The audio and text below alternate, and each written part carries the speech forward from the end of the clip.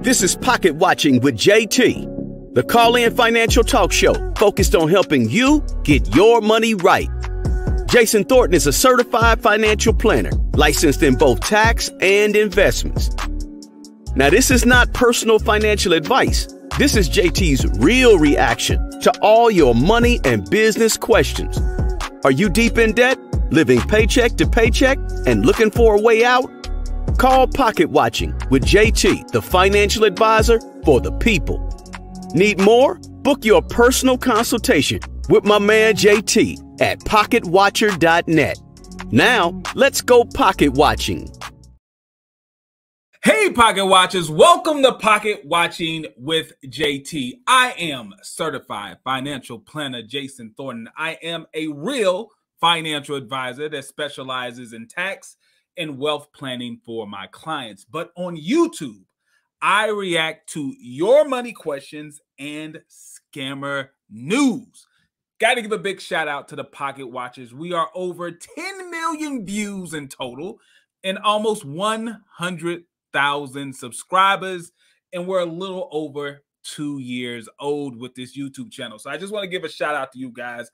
I appreciate the support. As you make your way into the live stream, make sure you hit that like button, share this content, subscribe if you have not already. All right, we're going to get straight into it. What are we talking about tonight? What are we talking about tonight? Right here. This is it. I'm asking you guys this question. Are NFTs a scam? Okay. In a little bit, there will be a link pinned in the live chat. You can hit that link, come up, and let's have a conversation, right? Let's talk, because maybe I'm wrong. I could be wrong. But I want to be very clear. Pocket Watching with JT, I am not new to this conversation. There's a lot of people who are talking about the failure of NFTs now. I was talking about it a long time ago. I did this video a long time ago, where in this video, I openly say, and I tell you, your NFT is worthless. That is the title of the video. The title of the video is, your NFT is worthless. I said this a long time ago. But okay, all right. Some of you did not want to hear that from the Pocket Watcher, but now all of a sudden, everyone wants to talk about how your NFT is worthless. So it hit the mainstream because recently a research report came out that said that about 95% of all of the NFTs are worthless. And of those that still have some worth, they're around like $5. Some are $20, $30. A rare few are still a few $1,000s, but they plummeted. I mean, dropped in value. Like it's ridiculous. It's actually sad. The way that money just disappeared. One day, you had something that was supposed to be worth a lot of money. Then the next day, nothing. Absolutely nothing. But some of you may have some maybe bad memories. So let's see what NFTs were. The internet. So-called NFT. They're now selling for huge bucks. $69 million. Oh my gosh. So what's behind this latest craze? What the f is an NFT, bro? If I'm really outside, but it's just a swinging contest. And like, look, I bought a picture of a monkey. The idea of an NFT, I guess, is like art or something. But none of the examples that I've seen is like beautiful art. Yeah. It's a monkey in a Supreme hoodie. What exactly is an NFT? NFT stands for non-fungible token. Essentially a digital signature backed by blockchain technology that proves ownership of something. Unlike Bitcoin, which are all identical by design, NFTs are unique.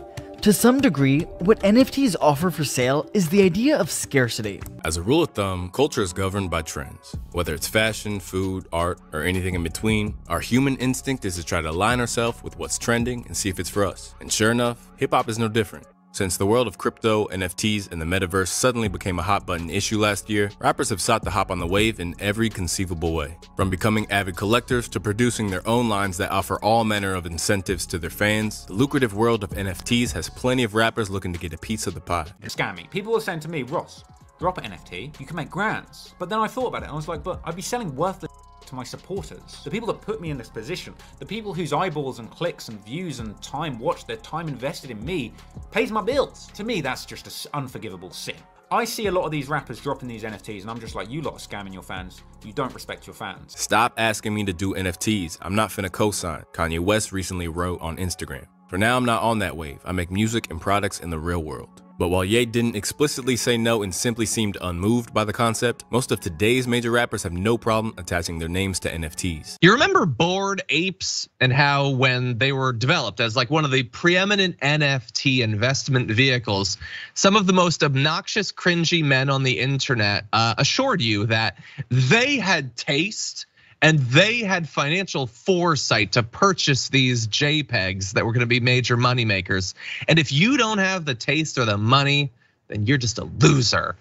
If you haven't seen them in a while, this is what they look like. This is the thing that you should pay tens of thousands of dollars to own, this art.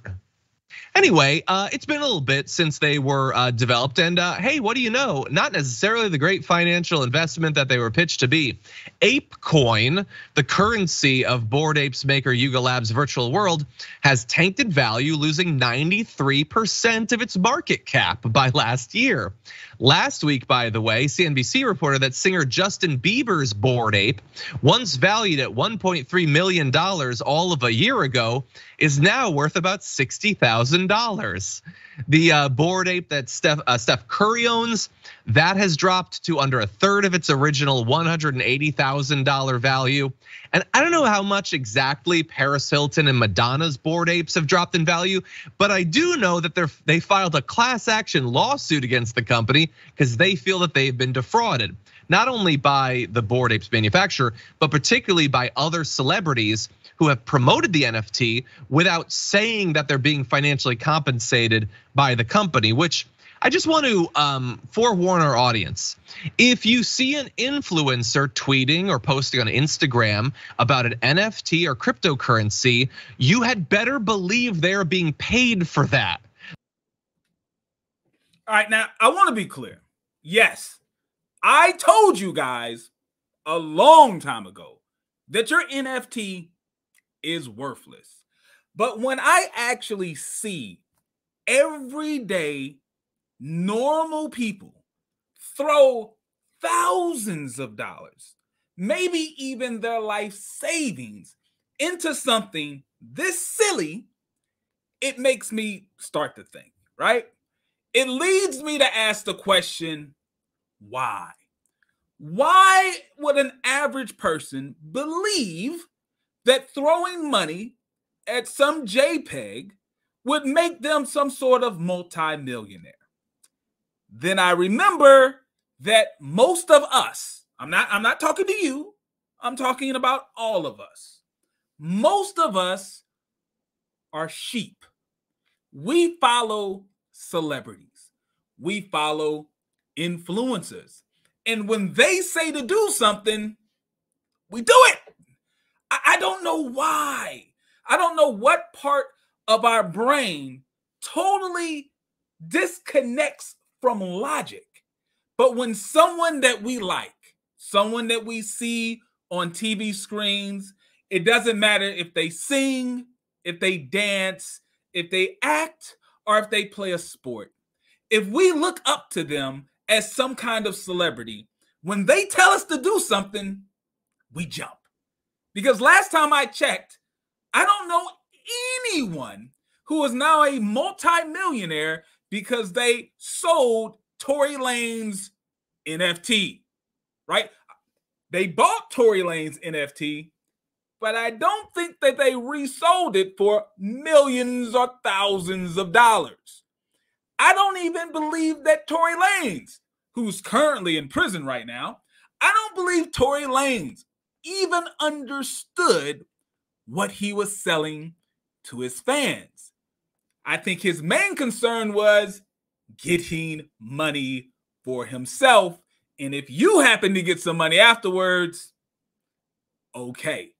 But we see where he's at, so next issue. Now, my mind also, I like to ask questions. And when I see average, everyday people losing real dollars over internet pictures, I say, why isn't there some kind of government agency that would step in and protect investors? Couldn't there be some kind of, I don't know, regulatory body that would step in for the little guy, the little investor, and protect them from themselves, right? Why couldn't the government come up with a group of people who had the mission to protect small investors from scammy type of investments? Well, then I thought to myself, there is. And last time I checked, a lot of you guys don't like them. And that is the SEC. See, the SEC is the regulatory body that is missioned to protect the small investors. That's what they do. But if you watch a lot of the pro financial literacy videos out there on the internet, they will say that those rules actually hurt you. Because here's one of the things. I don't care if Justin Bieber, Snoop Dogg, Tory Lanez, I don't care if they lose money on NFTs because they have enough money to rebound. You don't.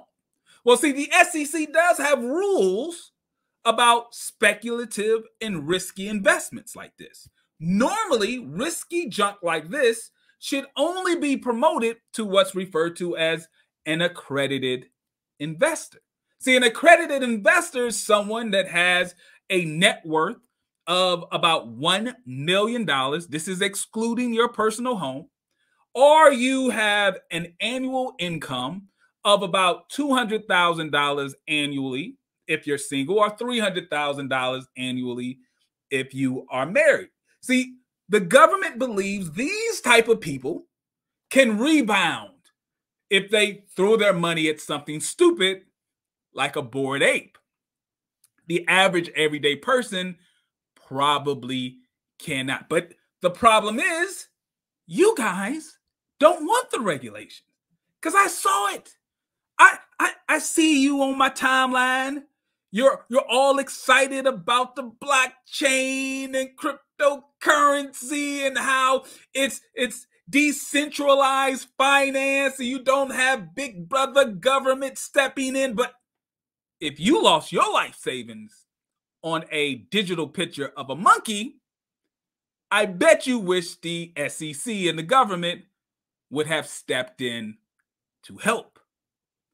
You can't have it both ways.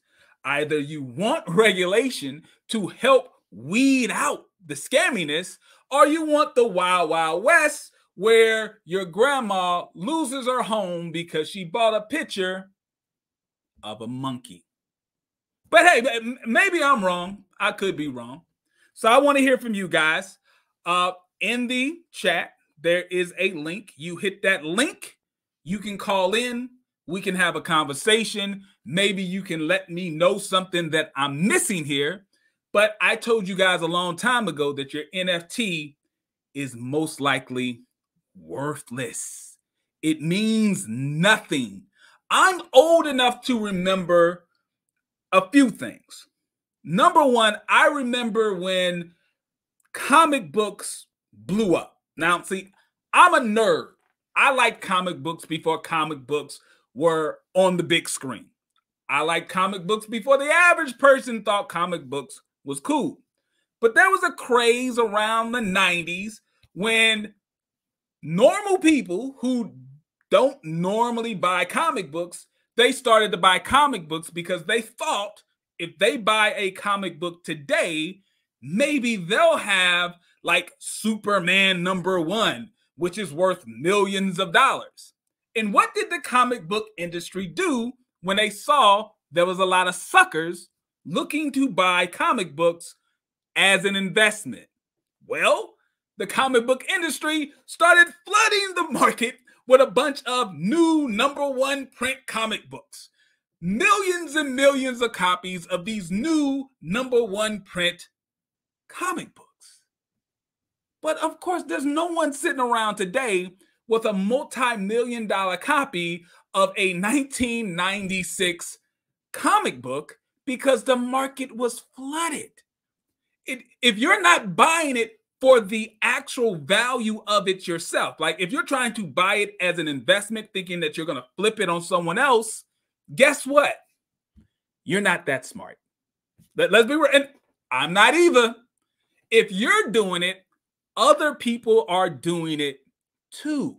The reason why Superman #1 is so valuable is because when it first came out, it wasn't special.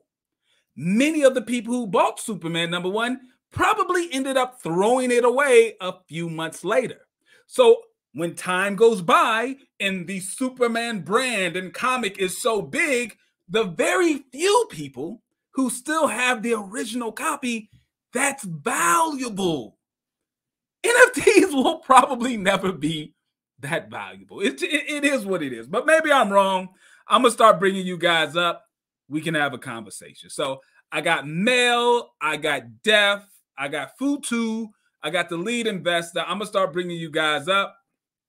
Don't worry about camming up because no one will see you. It's only an audio call. So let me bring up to the stage Mel. Let me bring you up. Mel, you are live on the air with Pocket Watching with JT.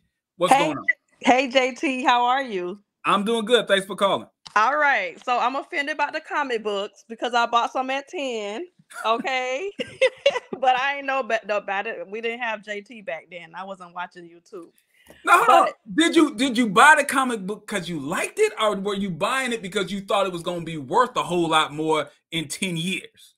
Okay, at that age, yes, because I kind of heard the pandemonium, and it was only like 10 cents. People forget it was everybody was buying new comic books. I didn't know all of that. It was going to be this huge thing, but go ahead. Yeah, it was only 10 cents, so I think I'm good. All right, I read them, so I'm good. I got a little education from it. Okay. All right. 2 words I want to say: tulip mania. Have you ever heard of that? Yes, but please tell the story because most people, when you tell this story, most people will not believe. Yes, because it sounds so ridiculous. Yes, but go ahead. My dad was kind of like your dad. He's like a very safe Warren Buffett investor. Worked hard on the railroad for years, made pretty decent living. It was 8 of us. We begged for nothing. Good man. But he was always sure to teach us about safety and finances. So I went to him one day. I was like, Dad, what you think about this Bitcoin stuff? Because I'm on the fence. I'm not like really sold on it. He was like, I haven't invested in it because I don't know what it is. So I said, let's just watch some YouTube videos together.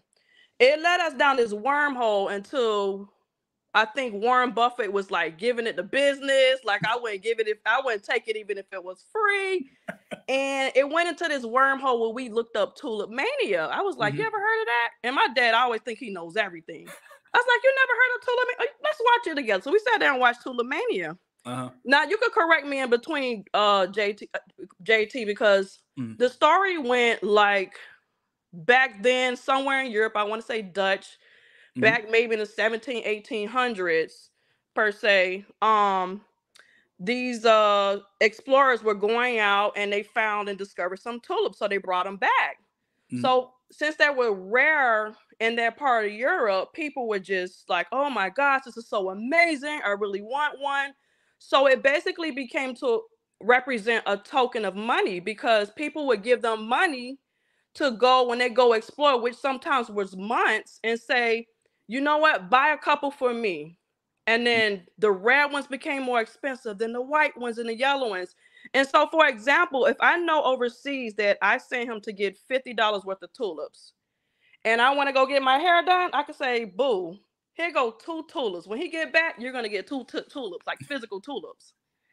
It came to a point where they just had so many, enough, and they kind of spread, and the value grew and grew and grew, that it just did this deep drop. Yeah. So when it came down to like this whole Bitcoin business, first of all, I'm not a big fan of like celebrities. Good for you, but you're not going to influence me. I take common sense plus common sense, and then it equals Melissa's bank account. That's how that works, and what the knowledge my dad gave me. No offense to some people that go on it. I think as far as the short run, there are people that are good at telling like, oh, you know, it's going to go up at this point or whatever like that. And it's good for like a quick investment, like flip it and sell it. But I would never sit here and retire my money and get my life savings on it. I'm going to say that. 2, the whole thing with, oh, the government has no control. Listen, that's called laws. They could do and make up any law any day of the week that they want later on down the line. That's just how I feel. I don't feel like nothing's off the table with things. I mean, there's some things we thought they couldn't have control of, and they find a way to weasel some type of ways in. That's just my standpoint. I like to hear yours, but Tulip Mania, those that are NFTs, look up Tulip Mania. No, that's a great point. And Mel, thank you so much for calling in. I appreciate it. And yeah, Tulip Mania, I mean, it comes from the concept of, if you think there is scarcity, okay, great. But then later you find out, I mean, it's just a flower. It's a flower. A tulip is a flower.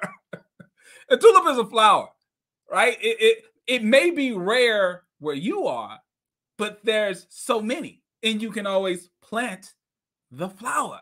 And the mania went crazy to the point where the value was so sky high, it was a bubble. Like, I can't believe anyone really thought that a tulip had that much in value, and then it came crashing down. The people who were selling it made money. The people who were holding on to them lost money. And I think that's what we're seeing with a lot of these bad crypto coins and NFTs. But I mean, personally, I mean, the concept of manufactured scarcity, it's digital, but with the code, I'm going to make it, I'm going to make it scarce. And then when you find out that there's people who dig into the code, and when they want to, they change it. Like, code is supposed to be the law until something bad happens, and then they change the code. So it's, to me, it's BS. I mean, I can't, I can never see it as a legitimate investment where someone is going to put anything more than 3 to 5% of their total portfolio in it. It makes no sense. But let me bring up the lead investor. We got the lead investor in the building. What's going on? I can see you, but it sounds like you're muted. You might be muted. Try that. Yeah, I was muted. How you doing, JT? I'm doing good, man. Thanks for calling in. Oh man, this is a good topic. So I got it. For some of my older folks, or some of my younger folks, you remember the expression "boo boo the fool"? Oh, absolutely. That is a black mother's favorite saying. I'm not boo boo the fool. Absolutely. And so I think that's what we're dealing with. And I'm not trying to call people fools. I don't want to do that. I don't want to offend people. But it's something you said that was so, 100% correct. You said a lot of these other stars and these people, they can invest in some of these things because they can rebound. And with us as black people, we have such thin margin. We don't have a lot of disposable income. That's why I'm so surprised why some of us are jumping on the bandwagons with these types of investments. Now, I got a question for you real quick, JT. If you weren't a certified financial planner, would you, the way you think about money, just real quick, because I want to see something. The way you think about money, is it because of your education, or were you this way prior to your education? I was built like this. I'm not a normal person. Let me be the first one that I was built like this. My father manufactured me in a lab, right? I was literally his bookkeeper at the age of 9. I would sit by his desk, like he had, his office, his desk, and I would sit by him while he allowed person after person after person to come into his office and pitch him some ridiculous investment or ask him for money or whatever. And I would just sit there and watch him tear them apart about why he would never give them money, why the investment is bad. I mean, if my father, still to this day, if my father gets 10 calls in one day, 9.5 of those calls are for someone asking him for money. So I was manufactured in a lab when it comes to smelling out BS, hearing all the sob stories. I've seen most of the hustles, most of the scams. So even if I didn't grow up to be a financial advisor, I would still be like this. But once again, I acknowledge that's not the normal way a child is raised. And that's what someone told me the same thing. They said, you're built different. I said, you know what made me this way when it comes about money investment? It was poverty. So I'm not saying poverty is a good thing, but what happened was I learned, and that's what I'm telling people. I said, if you've been impoverished all your life, sometimes it's just better to do nothing. And that's what I'm telling you. If you don't understand these investments, just do nothing. I said, think about our ancestors. A lot of them, they just used to put money in the mattress, and people's like, yeah, but it made no interest. But you know what? They didn't lose a lot either, and they had homes. They had things they left to some of us. I mean, and so that's just where I'm at with some of this, like the NFT thing. I never got it, JT. I don't understand it. I was cracking up when you said you had a picture of a monkey with a hoodie on. I said, why would you buy that? But I think, you know what I think sometimes with some of these investments, I think we're too early on them. And I think some of them, not necessarily NFTs, but some of them maybe in the future, and maybe when the construct of it is different, it possibly might be a viable option just for a speculative play. I wouldn't make it like my retirement plan, but just a speculative play. That's what I think. But I think sometimes people say, well, you got to get in early because that's where you get the money. And so I understand that. But it's just, man, when I saw this pop up, when you said you're going to talk about NFT, I said, oh boy, this should be a good one. So as usual, man, thank you so much. I appreciate your content. Look forward to listening to the rest of what you got for tonight. Thanks a lot. Thank you, my brother. Yeah, I appreciate it. So yeah, I mean, I want to be clear. There are certain investment opportunities where, yes, if you can get in early, it's going to the moon. You're 100x your money, but they're so rare. Like, they're so ridiculously rare. The average person is not in a financial position to even be able to capitalize on it, because you have to understand this. You have to invest in, let's say, 50 or 100 startups, and maybe one of them blow up. And that one blowing up makes back all the money that you lost on the other 99 and puts a nice hefty return in your pocket.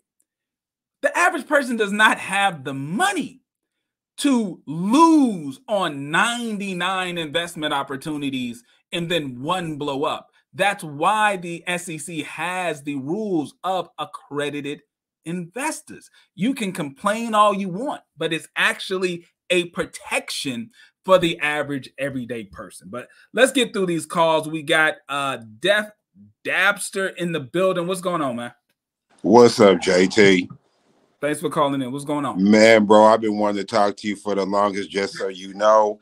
I've been a pocket watcher with you for a minute, man. Me and my son, bro, this is hilarious. You know how you got the internet on the TV? Right. When you do lives, we put it on the TV like it's a movie.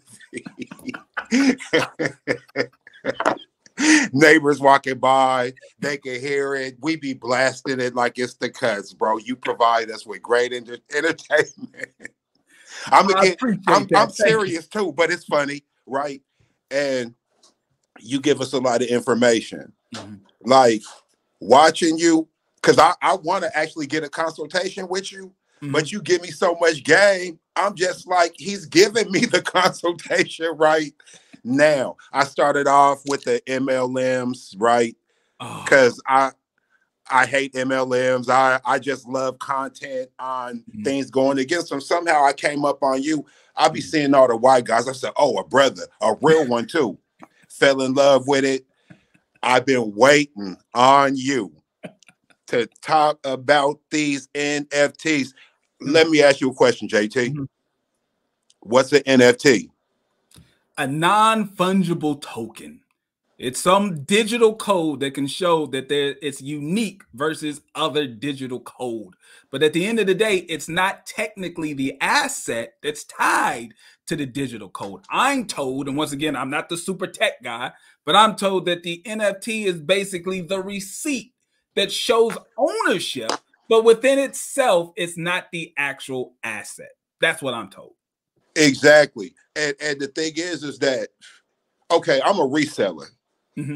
Right? I resell clothes and all that type of stuff. What I've taught my son is that this is worth what somebody will give you. You could say whatever all day. We could put whatever price tag on it, right? Or even if we actually did buy it for that. Let's say I bought it for $1,000. I come to Pocket Watcher and say, I want $1,000. You all like, but it ain't worth $1,000. Right. So if I can't get nobody to give me $1,000 for it, how could it be worth that? Now, what's always amazed me, JT, is how these NFTs have these ill price tags, kind of like the Tulsa Real Estate Fund, how the shares just a made-up number. Just a made-up number. So to me, that's a scam. Talk to me about that. Am I correct or am I off? You're on it. So let me give you an example. There are certain rules and regulations when it comes to like the stock market, right? Let's say for whatever reason, I start up a C corporation with 1 million shares and I find one dummy who's willing to buy one share for $1,000. Well, then logic would try to dictate that, okay, well, he sold one share of this new corporation for $1,000. So now that gives my entire business this ridiculous evaluation because I have to now assume that the other 1 million minus one, right? 900,000, 999, whatever, is all worth $1,000 each as well, right? Now, you can't really do that because there's rules and regulations that say, no, you can't simply just try to give your entire business an evaluation based off a few dummies that you were able to get to buy at a certain price, because in reality, if you dump it on the marketplace, the average person will not buy it at that price. I feel like that's what they're trying to do when it comes to NFTs, like with Tory Lanez. Like if y'all go down the rabbit hole of Tory Lanez and his NFT project, the guy, he truly did not understand what he was doing, right? He sold his NFT. Then he saw people listing the NFT in the secondary market online for like $30,000 or $40,000. He's jumping up and down and like, oh my God, they're selling it for 30. It's like no one bought it. No, at that come price. on, JT. Talk to these That was the listed price. No one actually bought it at that price. It does not matter what sticker you put on a product and say, okay, this is worth it. No, it's what people actually buy it for. That's the reason why when you buy a car and you drive off, that means you can buy a car today and that car can be worth $80,000. And then you drive off the lot. If you immediately want to turn around and sell the car to someone else and they say, I'll give you 55 for it, that's what it's worth. Because that's what they're going to buy it for. That is the depreciation that happens the second you pull off the lot. That is what a lot of people are now experiencing in the housing market. People who recently bought a home within the last 2 or 3 years, they're seeing that they cannot resell it for more. They're actually seeing that they're reselling it for either the same and in some cases less. That's what it is. But that's a great point, bro. That's a great point. Hey, man, I know you got a bunch of people waiting to get on, bro. I'm about to tap out. I'm going to call back in your chat. I'm the dude, Def Chef. My brother, thank you so much. Thanks for being a pocket watcher for so long. You and the son, thank you, and I appreciate it. All right, we're going to go through these calls because I'm not going to keep y'all all night. I got Patrick, I got Bobby, I got Ace, Chris, Keith, Marcus. I'm going to get you guys all on. So let me bring up Patrick. You're live on the air with Pocket Watching with JT. What's going on? Patrick? Going once. Going twice. I see you in the car. You're doing something. I'll bring you back later. Let me bring up Bobby. Bobby, be ready. Bobby, you're live on the air. What's going on? What's up, JT? Thanks for letting me on. Been a pocket watcher for like 2 years. Oh, man. That's almost day one, 2 years. You day one. I appreciate it. Thank you. Yeah, I remember when you had under 5,000 subscribers. I was working on my moving company, driving to California. So you've been preaching everything that should be said. And I have to say, it's like, if it's not NFTs, it's going to be another thing. Yeah. But all it is just a lottery ticket. Mm-hmm. And this time, though, you're not giving half to the government. You're giving half to the scammer. Because there's got to be that one person. Like when I found out, so when I first heard about NFTs, it was that one big sale from the guy named Beeples or whatever, where he had like 5,000 or whatever it was, a collection of all his art. Now, number one, the guy's art. Now, if the guy sees this, hey, there's no shot at you. But I'm not a fan of your art, period, right? It's like your art is what it is, but I don't think it's worth that. But it's sold for some ridiculous amount of money, like 60 million, like something ridiculous. And people sold it, and that's when NFTs hit the mainstream, and every news outlet was talking about the NFTs because you had this guy who made some digital art. He put it together, like all these different unique pictures. He put them all together and sold it, and it sold for like 40 million, 60 million, something ridiculous. Come to find out, the person who bought it knew him. The person who bought it, technically, he was doing business with. I feel like it was all a scam. Like you ever see 3-Card Monte? Now, this is real old, but 3-Card Monte is a game where you got 3 playing cards. There's probably something underneath one, or at least one of the cards is red and the other 2 are black. And you're moving the cards around, and it looks real simple. And you see a guy win, right? They moving the cards, boom, boom, boom, boom, boom. You see a guy win. He wins $30 or $100, and he walks off. Then you step up. You see him move the cards, boom, boom, boom, boom, boom, boom, boom. You try to point out which card is the right card, which card is the red card, but you keep losing, right? What you didn't know is the first guy that you saw win, he was the partner of the hustler. He only won to bring in other victims. And I feel personally like Beeples and all the other people who made a lot of money in NFTs, they were in on it. They were the ones that all the victims were supposed to see and picture themselves as, so that they can jump in, and they got. But I could be wrong. What do you think? It's exactly the same. Now, I've been keeping up on the crypto for 2 years, and I could see it with like you got an NFT with the purchase of like a Jordan. That's fine. That kind of makes sense. But a lot of it was just buy this and it's going to shoot to the moon. I was like, and I have a lot of employees that work for me. They all bought into this during the pandemic. I'm watching them talk about NFTs, and now we're in 2023, and it's like, hey, can I get a cash advance? Hey, can I get this? Hey, I'm a little short on money. It's like, well, what happened? Because like we were making the last 3 years was a really big boom for moving.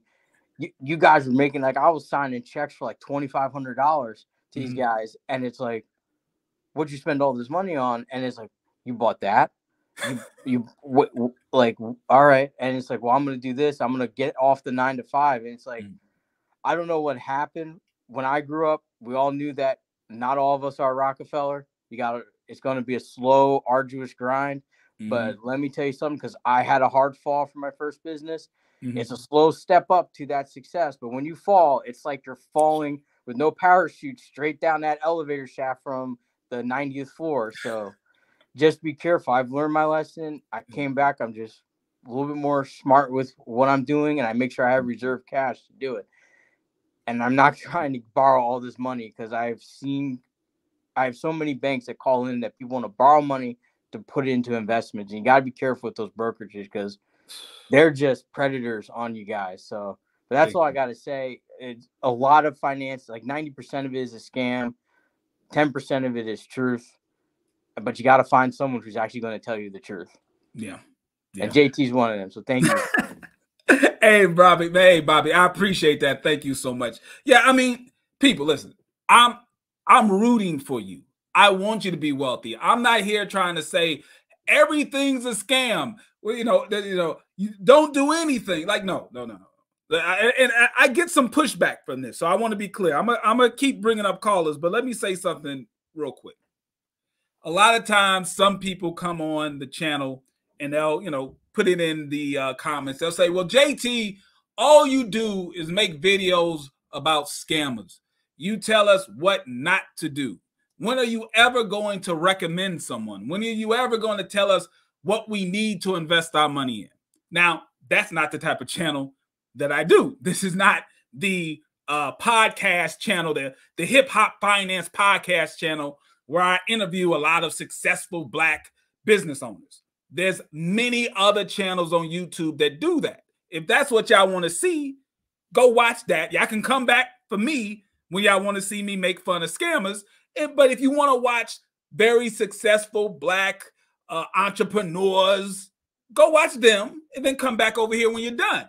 But today, right now, I'm going to actually give you a recommendation. All right, real quick. Before you open up your wallet and you spend any money on any investment, I do not care if it's the stock market or if it is real estate or if it's cryptocurrency. I don't care what it is. Before you make an investment outside of yourself, you have to ask yourself the question, have I made the investment in me first? This is what I mean. The thing that's probably going to make you wealthy, if you ever become wealthy, the thing that's probably going to make you wealthy is your own personal earning potential. The money that you make on your job or the money that you make on your small business, whatever it is. That's most likely the thing that's going to make you wealthy, because the money that you make on your high earning job or the money that you make in your successful small business. You're going to take that money and that's the money you're going to invest. But have you invested in you first? Have you applied yourself and said, hey, maybe there's some sort of trade school I can go to so I can make more money. Maybe I can go to a junior college and take some courses. Or maybe I can go to a 4-year institution. Whatever it is. Or maybe I can take the time at an entry-level position or get some kind of apprenticeship. Whatever it is. Have you invested in you? Before you look for other things to invest in yourself. That is the one and only recommendation that I'm probably going to tell you where to put your money, other than the traditional stuff that I normally tell people. After you have a budget and you've paid down your debt, you need to be investing 15 to 20% of your income in traditional asset classes. If you have a 401k at your job, you probably need to do that. If you don't have that, open up a IRA and fully fund that. Traditional stuff. Should you invest in single stocks? Normally I say no. You probably just need to take the returns of an index fund. But if you're looking for recommendations, that's not going to happen. That's not what I do. All right, let me bring up, I got Ace, I got Chris, Keith, and Marcus. Let me bring up Ace. Ace, you're live on the air with Pocket Watching with JT. What's going on? Yes, hello. How are you, JT? I'm doing good, man. Thanks for calling. All right. First of all, I've been a long-time watcher, first-time caller. Thank you. I'm from Canada, and I'm sure everybody saw it in the news. I'm sorry for what happened last week. I have to tell you, I really like what you do, and you're a positive image for the community. I don't get that a whole lot, but thank you. I appreciate it. So what I want to say is that I don't think most people know what an NFT is. technically everybody has interacted with an NFT and are in a position of an NFT. An NFT is basically what you have in your wallet.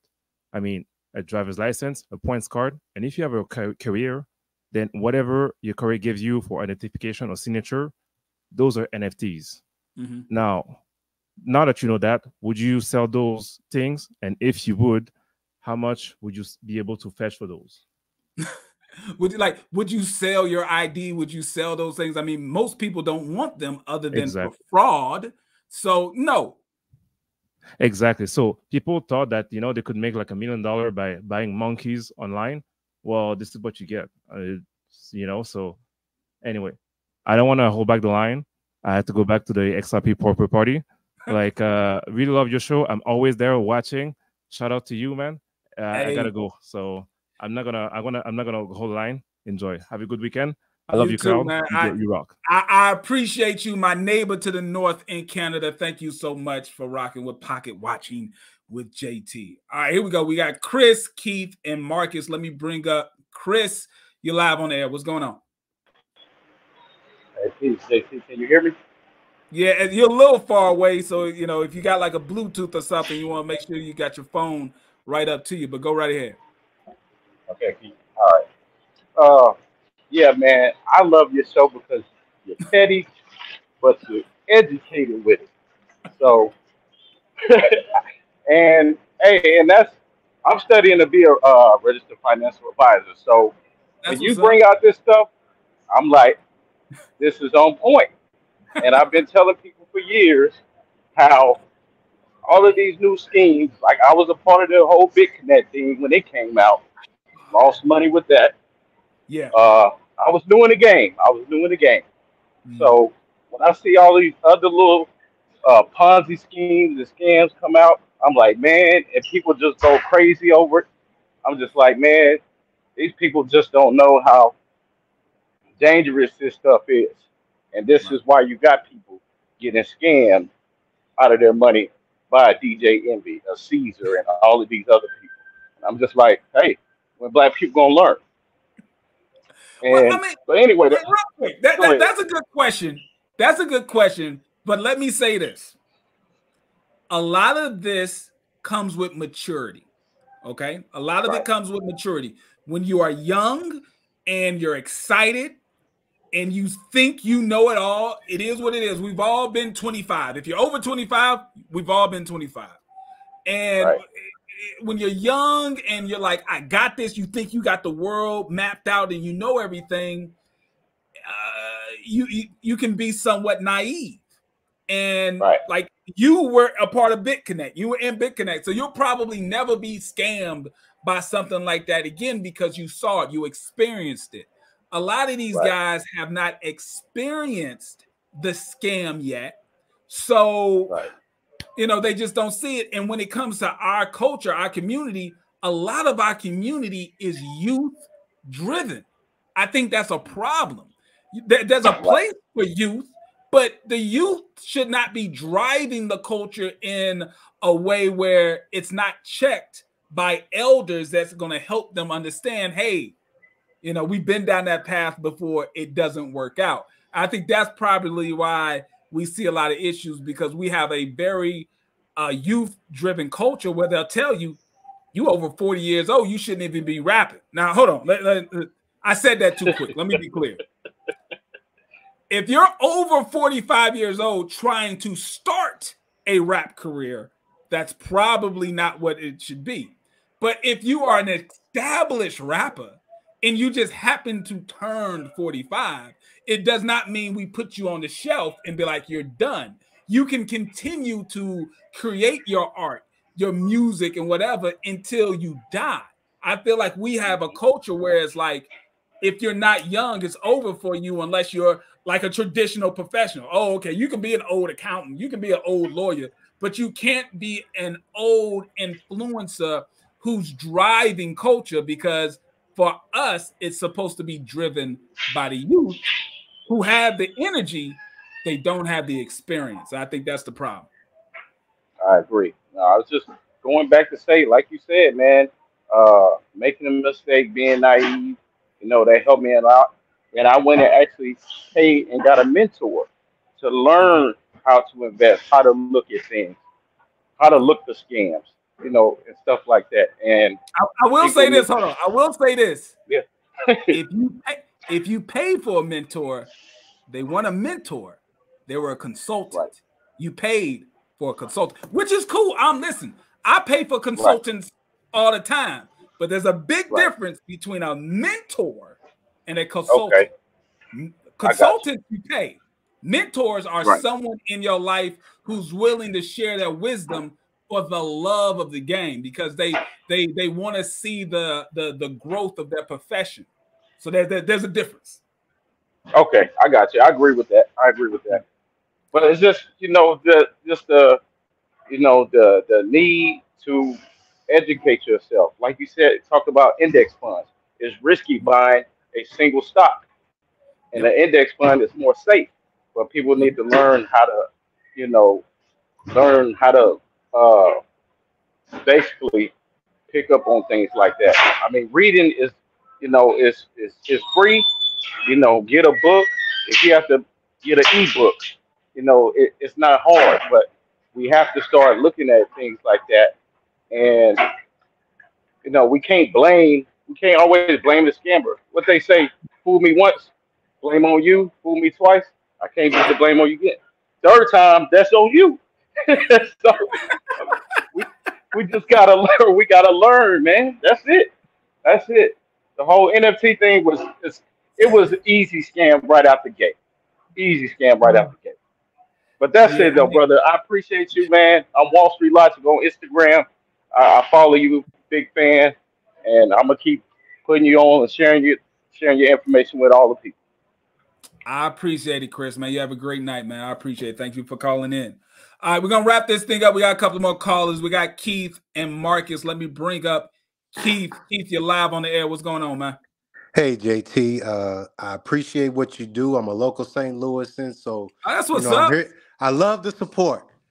So here's the issue I've had with cryptocurrency and NFTs from jump, right? And it's a simple theory that, you know, I guess a lot of people won't, you know, just aren't getting with it. You know, it's backed by nothing. It's like a fiat currency on steroids, right?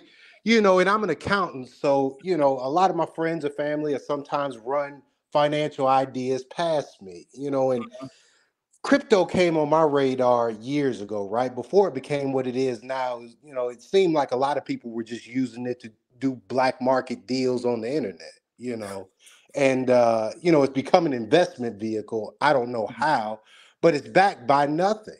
You know, for those who don't know, a fiat currency is a currency that's not backed by a commodity like gold, silver. You can't run to the treasury with your $1 and demand $1 of gold anymore. We're not on the gold standard anymore. All right. So when you have something like crypto that's backed by nothing, it's 100% speculative, you know, and NFTs, if I go buy a painting from a Sotheby's auction, it's been appraised. It's probably backed by an insurance policy by Sotheby's or whatever company they may contract. It has something backing it. You know, when you have people out here investing their money in something backed by nothing, just either code in somebody's hard drive or a photo, you know, that somebody made in Photoshop in an hour, that's always been a scary idea to me, you know, and I just cannot understand why so many people, you know, just have put their money, their life savings, like you said earlier, into this with the hopes of getting rich. To be honest, you know, from the beginning, my wife years ago came to me and said, you know, what do you think about this? And I said, this is a money dump. You're going to lose all your money. We're not putting $1 into it. We're not putting a dime. Put your money back in your pocket. We're better off going on vacation, you know? So that's all I had to say. I appreciate your time, JT. I know you're trying to move the show along, but that's just a message I want people to hear. Go research fiat currency, what that is. Understand that these things are backed by nothing but speculation. And when you do that, you're destined to lose. God. Thank you, Keith. I appreciate it. It's like collectibles, right? It's collectibles have a value to a particular set of people. And if you are outside of the club, you don't see the value in it. Okay, cool. But the problem is when you have outsiders coming in trying to invest in something that only a small group of people really see value in, the issue is there's not enough people to sell it to. The market of people who truly find value in it is small. All you're doing is selling it to other people who want to sell it to other people. You're never actually selling it to the person who ultimately just want to hold it and have it as theirs for the value of the underlying asset. That's the problem to me. All right, here we go. We got Marcus, we got Dwayne, and we got someone who has no name. It just says default. So let me bring up Marcus. Marcus, you live on there. What's going on? What it do? So what's up? Basically, I just ran across your channel like a month ago, and I ain't gonna cap, dog. I've been binge watching your videos, dog. I just ran across your channel a month ago. I'm so glad you exposing these folk. I be really like, man, that right, but this one right here, bro. I feel like you got it wrong, bro. All right. Check this out, dog. I'm willing to listen. Stop. I think people mess up when they look at NFTs and think about monkeys because it got way more utility than that. Okay. But it just said it's backed by nothing. But if I was to shake your hand on a contract, that's backed by nothing. I just shook your hand. That ain't nothing. NFTs are a smart contract. Okay. I'd rather have a contract with somebody that's on file versus shaking somebody's hand. That's one. Okay. I'm talking about the utilities of an NFT. Now let's look into the gaming world. Let's talk about the utility. What's the utility? Let's think about the gaming world. Okay, well, you know what? Let's back up. Utility. Let's say what you do. First of all, I'm going to book a consultation because, like I said, just ran across your channel. I've been binge watching. I know you know what you're talking about. I'm going to book a consultation, but let's just say you had NFTs to say whoever buy these NFTs, they can be able to tap in on an hour-long consultation at any time. They'll just have to pick a schedule. People will line up because that NFT has utility. I can be able to, with this NFT, go get consultation. I can go get somebody to look over what I got going on and to advise me on what my next move should be. That's a form of utility. Not, and you can even say, hey, whoever got my utility, I'm gonna drop them some merch. So that's what I'm saying. So they kind of listen. Let's press pause right there before we move to your next point. Let's press pause right there. Okay. That is an absolutely great example. I just want to make sure that I'm on the same page as you. Right, right. Like I can take, like, for my profession as a financial advisor, I can create an NFT where if the open public buys this NFT, they can then redeem that NFT for a 1-hour consultation with the pocket watcher. Is that correct? Right, right. All right. Here's where I get a little confused. There's already a medium of exchange to do that. It's called money. But how can somebody support you in Africa if they don't got a bank account? How can somebody support you in Hong Kong? All right, so I got, so point number 2. So I think you will agree with point number 1, where the utility of said NFT that you were talking about is basically the same thing as just using money now, right? Exactly. Okay, but now let's move on to point number 2. Point number 2 is, well, what about the guy in Africa who has what? Doesn't have money or what don't they have? He doesn't have a bank account. Doesn't have a bank account. Right. Okay. All right. So this person in Africa, they do not have a bank account. But they got a phone. But they have a phone with good internet and cell phone reception. Right. Okay. Well, there are bank accounts or ways to store currency electronically, right? Like when I Cash App back and forth, BMO, and now you have the Federal Reserve doing FedNow. There's countries like our neighbors to the north who they don't use these private company processors because their federal government has a transaction system where they're able to move money back and forth. So just as easy as the person in Africa with their cell phone, just as easy as they could buy cryptocurrency and use that as a medium of exchange, they can also have an account with a bank that is digital, right? Because once again, how are they buying the crypto, right? Let's walk the logic all the way out. How is the guy in Africa with no bank account, how does he buy the crypto? He gets paid in crypto. He gets paid in crypto. So he works and a job he's able to get that crypto and buy different products with it. So if you but couldn't he get paid in cash represented digitally on a debit card or represented digitally on an look at the account economy on their phone? Everybody's fiat is crashing, even the dollar. Everybody. So what about these countries whose they money ain't nothing? They'll rather own Bitcoin versus their own country's currency. Okay. All right. Well, let's talk about that. There was a country that adopted Bitcoin as like a part of their financial system. Are you familiar with that? Yes, a couple countries did. Okay. How is that working out for them? Their country is thriving. Which one? It's in Mexico.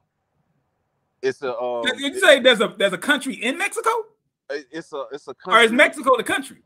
No, wait a minute. It's a country. I think it's El Salvador or something like that. But they changed their currency and put it basically, they backed it by Bitcoin. And it struggled for a bit until it's still struggling. It's still struggling. And I recently watched a documentary on it. That's why I can talk on it. There was an actual journalist who went to this country and he went around trying to buy things with Bitcoin.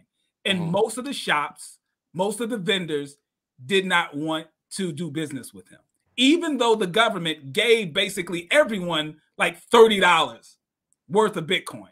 They took the money, they converted it to their own currency and put it in their pocket. It's not doing very well. Okay. This is my next point. Okay. Stump me out on this. All right. The gaming world is a multi-billion-dollar world. Okay.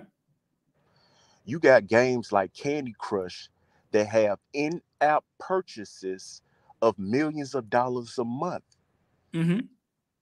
They're not buying anything physical.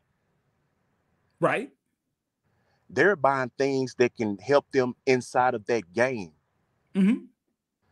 Back when we had the pandemic, a lot of people started being in the house, getting on the internet, connecting with people from all over the globe.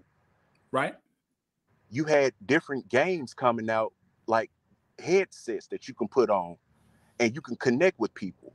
Right. People was basically having NFTs and being able to play it in these different worlds. And it's unique because if I know I'm an avatar in this world and I'm walking around with some J's on my feet and it's only 10 on release and these the NFTs, that's going to be valuable. People going to be like, man, look, ain't number 1 or 10 of those. You got those? Right. So there is a market for NFTs because you got to think about gaming and you got to think about the evolution of gaming and how people is able to connect with people all over the world live. Right. And able to buy things that can go along with their avatar. Shields, shoes, boots. This is another great example. So I'm not a huge gamer. Really, the only video game that I played from high school all the way up until now is Madden. Madden Madden and Tetris. Those are the 2 games I play. Show you how big of a game I am. I play Tetris because I love playing puzzle block games, and I play Madden. Now, I've been playing Madden online for a long time. I've been playing Madden against kids from all over the world. I've had kids from the other side of the world cuss me out while they get a touchdown all over the world. Now, I've been able to play with them. I've been able to buy certain uniforms and special players and all that. I've been doing this with cash. So how is cryptocurrency changing the game? Everything that you talked about can be done with cash. It's already being done with cash. How is crypto or NFTs improving the situation?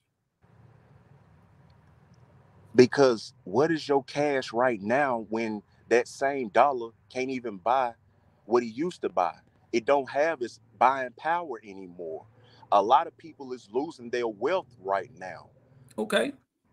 But I think we can agree that one Bitcoin today does not buy what one Bitcoin 2 years ago could buy. At one point, Bitcoin was over like $50,000. Is that correct? But Bitcoin has, yep, you're right. You're right. How much is a Bitcoin now? Half. So what's the difference? Still got the same amount of circulating supply. While yeah, the but I'm saying it's about to print but the up point, more money. I just want to be clear because I'm not trying to be. I'm just listen. The point that you were just making was the value of the dollar is less today than it was the previous day. Right. And I think we also agree the value of Bitcoin is less today than it was previously. True. So how is one an improvement over the other? Because of the circulating supply. There is. Oh, so now this is a new point. This is a new point because the point we just said were equal. So now there's a new point. It's the circulation. Right. Okay, let's move on to the circulation. This got to be your last point. Go right ahead. No problem. All right. The government about to print out some more money right now. Okay. So that means the money we holding on to is about to get devalued right now. Okay. In time, when people started to adapt cryptocurrency, because it's still early and people still trying to weave out, the SEC trying to still figure out what's going on, people are going to start pulling back from their government's currency and start tapping in to something more global. I feel like, okay. And I'm done with it. All right. So before you leave, a couple of questions. Have you ever heard of quantitative tightening? Hello? Bad, my thumb was over the speaker. I have heard of it. I can't define it, but I heard of it. Okay. All right. Well, most people are somewhat familiar with quantitative easing, right? Mm-hmm. That's when the government is putting money into the system, right? Right. But quantitative tightening is when the government is taking money out of the system, right? Okay. Talking about like the Federal Reserve. And they do these things to increase the circulation of cash, and they do the things to restrict it. So it's not a one-way street. I think you're under the impression that the government only prints money and prints money and prints money and put money out into circulation, but there's also tools that the government uses to pull back on money that's in circulation. That's one of the reasons why the Federal Reserve currently, they're increasing interest rates on money. Why? Because they're trying to restrict the economy. They're trying to make it harder for people to borrow money. So it's not a one-way street where they just print money, and it devalues. The things that they're doing now as far as trying to restrict access to money, and when the government is actually buying things in the market, when they're buying things and taking money out of circulation, it actually increases the value of it. So it goes up and it goes down. So it's not just a one-way thing. But Marcus, listen, feel free to call me up and book a consultation. We could have a deeper conversation on that. All right. I got a few more people, and then we're going to wrap this thing up. I got Default, because that's all I see. So I'm going to pull you up. Default, you're live on the air. What's going on? What's going on, man? Just interesting conversation. A lot of it is misinformed, and I think that's the biggest issue. Is, a lot of people don't understand that really, if you like, I keep hearing, I don't understand, I don't get the crypto thing, I don't understand. It's, if you really look at it, it's raw capitalism. It's an economy that's being built digitally. And when you look in that aspect, you'll start to understand the concepts better. And when one of the callers said that the whole space is backed by nothing, there's nothing back in it. It's backed by the technology in the community. Whether you're in the community, elaborate. Excuse me? Elaborate. Explain it to me. So your community, like developers, investors, creators, people that create art, which are NFTs. One aspect of NFTs, it's a digital economy, a digital community that is bringing value. And that value is going to be based on supply and demand. That's why I said it's raw capitalism. I think people don't understand fundamentals of the economy. They don't understand fundamentals of finance. That's why you have your show and you benefit from that. And you have countless tales of people getting, swindled and scammed from these type of, this misinformation. Sorry. Right. But I wanted to also touch on one of the callers, though. I think the first thing I heard when I logged in actually was about the tulip mania. And again, it's the misinformation. It's the conflation of the NFT market and like the regular cryptocurrency market. She was kind of comparing the whole cryptocurrency space as the tulip mania. But I would argue, when you had that tulip bubble, after the bubble, exploded, the price of tulips never reached those heights ever again. That's why it's called the tulip bubble. Right. But if you look at the history, the 10 plus years of Bitcoin's price action, yes, it has risen dramatically and crashed dramatically, but it's always increased in value. So compared to the tulip mania, it technically hasn't always, but I get the point that you're saying. But I think you're confusing Bitcoin within itself with cryptocurrency altogether. No, I'm not confusing. You have to take the industry for what the industry is, and for what the industry is, I think we can probably agree that over 90% of all cryptocurrencies, because there's one made probably every 10 minutes, over 90% of all cryptocurrencies probably have zero value. That is somewhat true, but when I said Bitcoin, and she was putting Bitcoin into that tulip mania. Because Bitcoin is a part of the overall cryptocurrency, though. But if I'm specifically talking about one cryptocurrency that has gained value over the previous value numerous times, that's not a tulip bubble.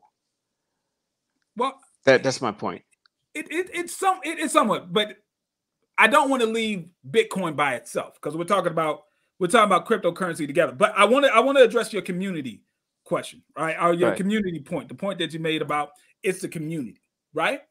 I think the problem here is everyone is not a part of the community, right?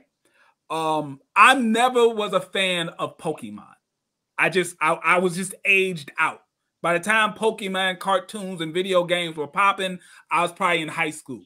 Wasn't my thing. Now, I'm sure there's a bunch of people who probably found Pokemon when they was in college and they got on it.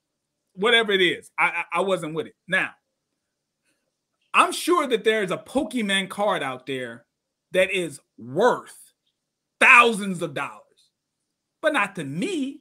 I would never buy a Pokemon card for anything at all because it has absolutely zero value to the kid. Has zero value to me, right? But within a particular community, like Logan Paul or somebody, he'll pay thousands and thousands of dollars for it because it's valuable to that community. But just because it's valuable to someone within that community who has that amount of money, who values it at that point, doesn't really mean it's worth that to the greater community. So that's why we say it's backed by nothing, because the general population does not place that type of monetary value on it other than hoping that someone else does so that they can sell it to that sucker.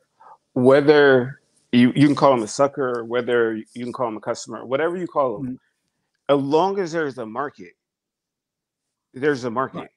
So you're right. There's not a large community, but there is a community, and there is a market. So it does have value. To say it's backed by nothing, I mean, you have multi-trillion-dollar companies. They're technology companies. Now they might have consumer products like Apple, or they could be like what we're using, YouTube, which is backed by code. It's part of Google, it's part of a larger infrastructure, but it's still primarily backed by code. So I like I said, I think the issue that most people are having is they really don't understand the economy they're in. They don't understand. If you don't understand the economy that you're in, you don't understand the pros and cons of it. Crypto is trying to fill in a way to, like, okay, there's issues with, let's say, with, say you have a banking issue, as far as like you want to move, a large sum of money. Okay. Now, if you traditionally, I mean, not traditional, but if you're in finance, if you make a large purchase over, $10,000, that's not only will that be registered to the IRS, but also there could be some weights and could be some, enormous fees depending on how much you're sending to an individual. Talking about if I'm wiring money, right? If I'm wiring money, there's a fee to wire money. Yes, that is correct. Wire money, yes. With crypto, that's one use case where it tried to fill in that solution where you can send money to anybody unlimited without any middleman. The thing there's no middleman, but there's fees. What are gas fees? There are gas fees, but I mean, let's not step over that too quickly. There's gas fees. Could you explain what that is? Gas fees are basically a fee to transact on the blockchain. To send crypto, there's a fee depending on what blockchain you're using. Right. Will determine the fee. All right. So let's just take a pause here. I agree. There is no middleman in crypto, the same way that there may be a middleman in banking. If I wire $250,000 from my bank to a different bank, they are going to charge me a wire fee. That bank is the bank that's going to get that fee for me transferring that money. That's the middleman. If I attempt to do the same thing with crypto, there is still a transfer fee, correct? That's correct. So what's the difference? Even though it's not a middleman, it's a middle blockchain. How much would be the fee for that wire transfer? Off the top of my head, I don't know. Wire fees, off the top of my head, I don't know them off the top of my head. You can send it on, a Tron blockchain, using USDT or USDC. And what would it'd be $1? It'd be $1. That's just off the top of my head. I've seen fees higher than that, though. Yeah, if you use different blockchains, if you use different protocols. So the same way with banks, a fee may be a little different from one bank to another. See, I mean, it's like it's a solution in search of a problem, and I'm looking for the problem that this is supposed to solve. That's all. That's all. I recognize that it's technology. I recognize that it serves a function. I'm only looking for the problem that it solves that's better than the solution that's currently in place. That's it. Well, wait, just before I go off, what's your NFTs? If you're an artist, say musical artist, and you're using platforms like, well, I don't know how profitable you are now, because most people don't buy music, but say in theory, you want to sell your music on Apple, which charges, for their app store, their Apple Music, it charges 30%. Okay. So you right off the top, you lose 30% every song you sell. you could use, and I believe you brought up Tory Lanez or something like that. I think he did something in the realm of this. Right. You could sell those songs using the NFT technology directly to consumer. You could cut out the middleman. You don't have to. Great point. Great point. Great point. So if I was to use a middleman media company like Apple Music, you gave the number that, hey, they'll charge 30% on the money that I would make from selling my music to the individual. Great point. And then you say, well, if they were to use an NFT, they can dramatically reduce the dollar amount of the fee to be able to interact with their audience, correct? That's correct. But what if I just put music on my own website to my fans? You could, but are you selling the music? I'm just giving you Yeah, absolutely. I can sell my music to my fans directly without having to go through Apple. You could do that as well. See, that's what I'm getting at. I don't see the problem that the crypto or the NFT is solving that is superior to the solution that's already in place. See, the reason why the artist wants to go to Apple is because Apple already has a group of customers who get their music from Apple, right? When you want to be independent, what you're afraid of is, will my audience, will my fans come to my website to get my content? Same thing that we experience here on YouTube, right? Whenever, and I appreciate it, brother, I got to go to the next one. But whenever a YouTuber gets deplatformed, or whenever a YouTuber loses the partnership with YouTube, right? They always make the threat, well, I'm going to start my own website. Forget YouTube got too many rules. They take way too much money. I'm going to start my own website, and I'm going to start putting my videos up on that website. And what happens? A very small percentage of their audience follows them to the website. That's why they continue to make videos on YouTube, because it is a partnership. YouTube has an audience of people who go to this app, our website, or however you interact, and they look for content. And if you're there, they will watch. But if you go on your own platform, you have to actually get it out the mud. You have to actually build an audience and get them to travel from one application to your application. And that's the problem. I don't see how NFTs or crypto is solving that. I just don't. I'm open to hear it, though. I'm not staying on all night. I'm getting the rest of these calls. No new callers. I'm looking at all the names on the screen right now. No new callers. But if you're on right now, we're going to do this. I got Dwayne. Dwayne, you're live on the air with Pocket Watching with JT. What's going on? What's going on, JT? How you doing? It's Dwayne from the Midwest, fellow professional. Listen here. Yes, sir. I love the work you're doing. You're a pioneer for us in this profession, in our community, because Blake's is listening to you. There's some basic economics that we're not taking in. First of all, I jotted down a couple of notes. First of all, what I noticed about the conversation, that we have a problem. We don't know what the basic fundamental of what money is in its purest form of definition. People, money is not gold. Money is not silver. Money is not crypto. Money is either thing. Money is, and always will be, your labor and time denominated in some form of currency or unit. That's what money is. A medium of exchange of value. This is my pocket watcher definition. This is what I normally tell students when I go speak at schools or whatever. Yes. Money is the medium of exchange of value, right? You have something that I want.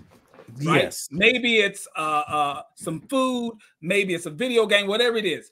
I need to exchange value for value. Back in the old days, it was a bartering system. You had a cow, I had 10 chickens, we traded. The issue with that is you have to rely on what's referred to as the what is it? Like the randomness of value exchange. Meaning Like, there's no guarantee that I'm going to have the 10 or 20 chickens that you want for the cow, right? I have to depend on maybe you want what I got. I know I want what you got, but I also have to find what you want. That's why when money comes in the picture, now we have an agreed upon medium of exchange, and I don't have to search for what you want, because you can then take this medium of exchange, this exchange of value from me to you, and it makes commerce simpler. Exactly. So it's a technology. Okay. So we got that. So just like gold and silver was a technology, the dollar's a technology. And another question. Technology. I don't know about that. The term, I mean, it depends on the way you're using the term. Well, the way I'm using it, the way I'm using it is a technology in terms of a concept. So it was a concept. You know, somebody said, well, instead of you giving me chickens, I'll just take this dollar or seashells, and we'll do that. And it became common amongst the community. And it had to be, you know, it's agreed. Right. We agreed that this particular thing have a value that we both agree upon, so that we can enter into commerce between one another and not have to hope that I have what you want. Right. So we have that. That's topic. The next question was said the difference between the Bitcoin and the dollar. Well, here's the difference between the Bitcoin and the dollar. Right now, people are talking about this. I heard this community is built by the community. It's an economy. It could do things like this. You have to be very careful with that, because I think you put up the accredited investor. This requires levels of sophistication. What's been going on? What corporate Americans have been doing very well with internet since the internet come? They have been using the public as pretty much the pre-marketers of what, you know, when you in sales, you open up a business, you have what you call pre-sales. You don't know how it's going to go. And that's costly. So what they're doing is they're just putting it out to the public. That's why most of this stuff is free until they find out, because they're collecting data, until they find out what data is. Then what they collect out the data is they'll bring it under regulation. As you know, right now it's going with the SEC, with the XRP. They're slowly bringing it under regulation. So the difference between the dollar is you have legal protection in the dollar system, in pretty much any system, any government system, because what's the difference between Bitcoin and the dollar is there's an army backing that dollar. There's no army. There's no army ready to go to war with Bitcoin. They don't have an arsenal of nuclear weapons that's going to make sure that defend their Bitcoin, because there's no sovereignty behind it. Now, what you have to be careful of, people that are experimenting with blockchain right now, you're the guinea pigs. It's like 1929 all over again, before the crash. Before you had the SEC 1940 laws, before you had anything of that, it was free fall. There was no laws. People was trading, doing all type of stuff. Then they came in. Just to clear it up, there were laws. Yeah, there were. They weren't as strict, right? Yeah, so there were laws. Like they had counterfeiting laws, right? Yeah, well, they had those type. You couldn't make your own currency, right? So Those type. It wasn't just like a free for all. There were certain. What laws. I mean in terms of it wasn't as regulated. You had a lot of businesses that were cooking the books, and then they also needed to bring in regulations where these businesses had to open up and give proper information to the investors, because they were basically lying about the stability of the companies and stuff like that. There was a bunch of stuff. There were people who were buying securities on margin way more than they should have, and the way that they were tracking that wasn't correct. So there were some laws, but they weren't as strict to help. Yeah, but those laws. But let me go back. The laws that I'm referring to in terms of the phenomenal one was the stock market. The stock market was brought to the public. There was no anybody could start it. It was new. It was a crazy thing. Sort of like NFT, sort of like blockchain. It was brand new. It was the Wall Street, the whole Wall Street. I got to push back just a little bit. Hold on. No, real quick. I got to push back because the stock market was not new in 1929. No, that's not what I'm saying. No, that's what I'm saying. It wasn't 5 years old. It wasn't 10 years old. It wasn't common though. It wasn't common. What the stock market was. The issue is you had a bubble that was created based upon a lot of bad financial information, a lot of companies basically pumping and dumping in a sense of their own stock, and regulation had to come in. It wasn't new in the same way that cryptocurrency is new now. But what I'm saying, it was the way the products and the things that they were bringing up, those concepts, that way of investing, that whole Wall Street thing, that was relatively new. And plus, it was brought. No, not 1929. No, listen to what I'm saying. It was relatively. I'm trying to. I'm just saying the stock market and investing in equity. I'm not saying buying a fractional share of a company was not something new in 1929. That's not what I'm saying. So you're getting okay. So break it down, because you said it was new. I'm trying to figure out. I'm talking about the whole concept. What I'm saying, new to the public. It was brought to the public. The public, it wasn't common. Most people that was investing in stock, you had to be some type of you had to be in the know. Pretty much, if you were, I don't agree. If you were, I don't agree. This is where we're going to disagree at. I just want to explain something. Maybe you got it, but some people watching don't get it. The reason why a company goes public, right? There's a difference between a private company and a public company. A private company has investors from a small pool of people. The reason why a company goes public is because they want access to a larger group of people who then have an opportunity to invest in the company. So to say that a lot of people didn't know, or it was hard to invest in a public company, kind of defeats the purpose of what a public company is for.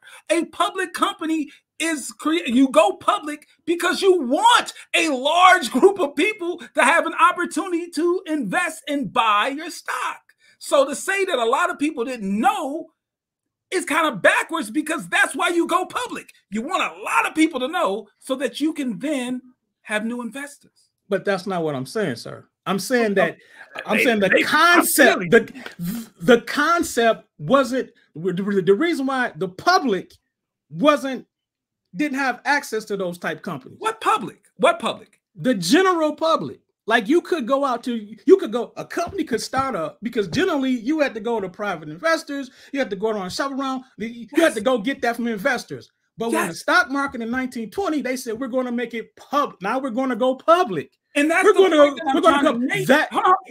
trying to make. Wait a minute, that's what I'm trying to make. It was new. It was new. It was a new concept. It was a new environment of investment. That was new. That's how it became a mania. That's how it became speculative, because everybody was buying, because it was new. They didn't have that before. That's why it was new. So are you under the belief that the stock market started in 1929? No, I don't believe the stock market started. I'm saying, when do you believe the stock market started? Man, the stock market probably started ancient. I mean, we go back to slavery. That buying interests and stakes in companies was the basic fundamental of buying a company is that's the stock market. That's been around forever. I don't know the exact date on it, but that's been around. Why in 1929? Why is it in 1929 do you believe that a lot of people were made aware that weren't aware previously? Because, well, actually, it would be before 1929. 1929 is when this crash happened. Right. But prior before that, because we had a new influx of capital coming in. People was able to start things up, and it was access to the public. You heard the story. I think that was what's the story? It's an old school story. If you've been around the investing community for a time, I think it was Henry Ford or Rockefeller, one of them, when he said that he went to go shine his shoes, and the shoe sign guy said, "I'm gonna give you a stock tip." And when he heard the shoe sign boy said he gonna give him a stock tip, he wouldn't sold all his stocks, because it was so common to the general public. That's what I'm saying. It was out there in the general public, because before that was reserved for the aristocrats. That was reserved for those. I see the point that you're making. I think I think you're missing the point of that story. The point of the story wasn't that because Henry Ford or whoever heard that a common person was giving him a particular tip. The issue is by the time that the everyday person is saying, oh, this is a hot stock, like let's say Tesla, right? When everyone's telling you to get into Tesla, it's probably pretty much over in the sense of you're not going to see this huge growth in the particular stock because it's now everyone knows it's not as if you're getting in on the ground floor. But it wasn't just a stock. But it wasn't just a stock. He was looking at the whole market, though. He wasn't looking at one stock. He was looking at the whole entire market. Like, wait a minute. The shoe sign guy talking about stock market now. That was something. That was something that we have. So we have totally. I don't think you got that story correct. Oh, yes, I do, sir. Yes, I do, sir. I'm going to push back on that, sir. I have that story. He was looking at the whole entire market because he knows. He saw that the market had a bubble, but not the fact that now people know. People have always known. No, I mean, no. People have access. Listen, whenever you have a lot of access of capital in the stock market, whenever you have access, like for instance, now you have people who get into Airbnb.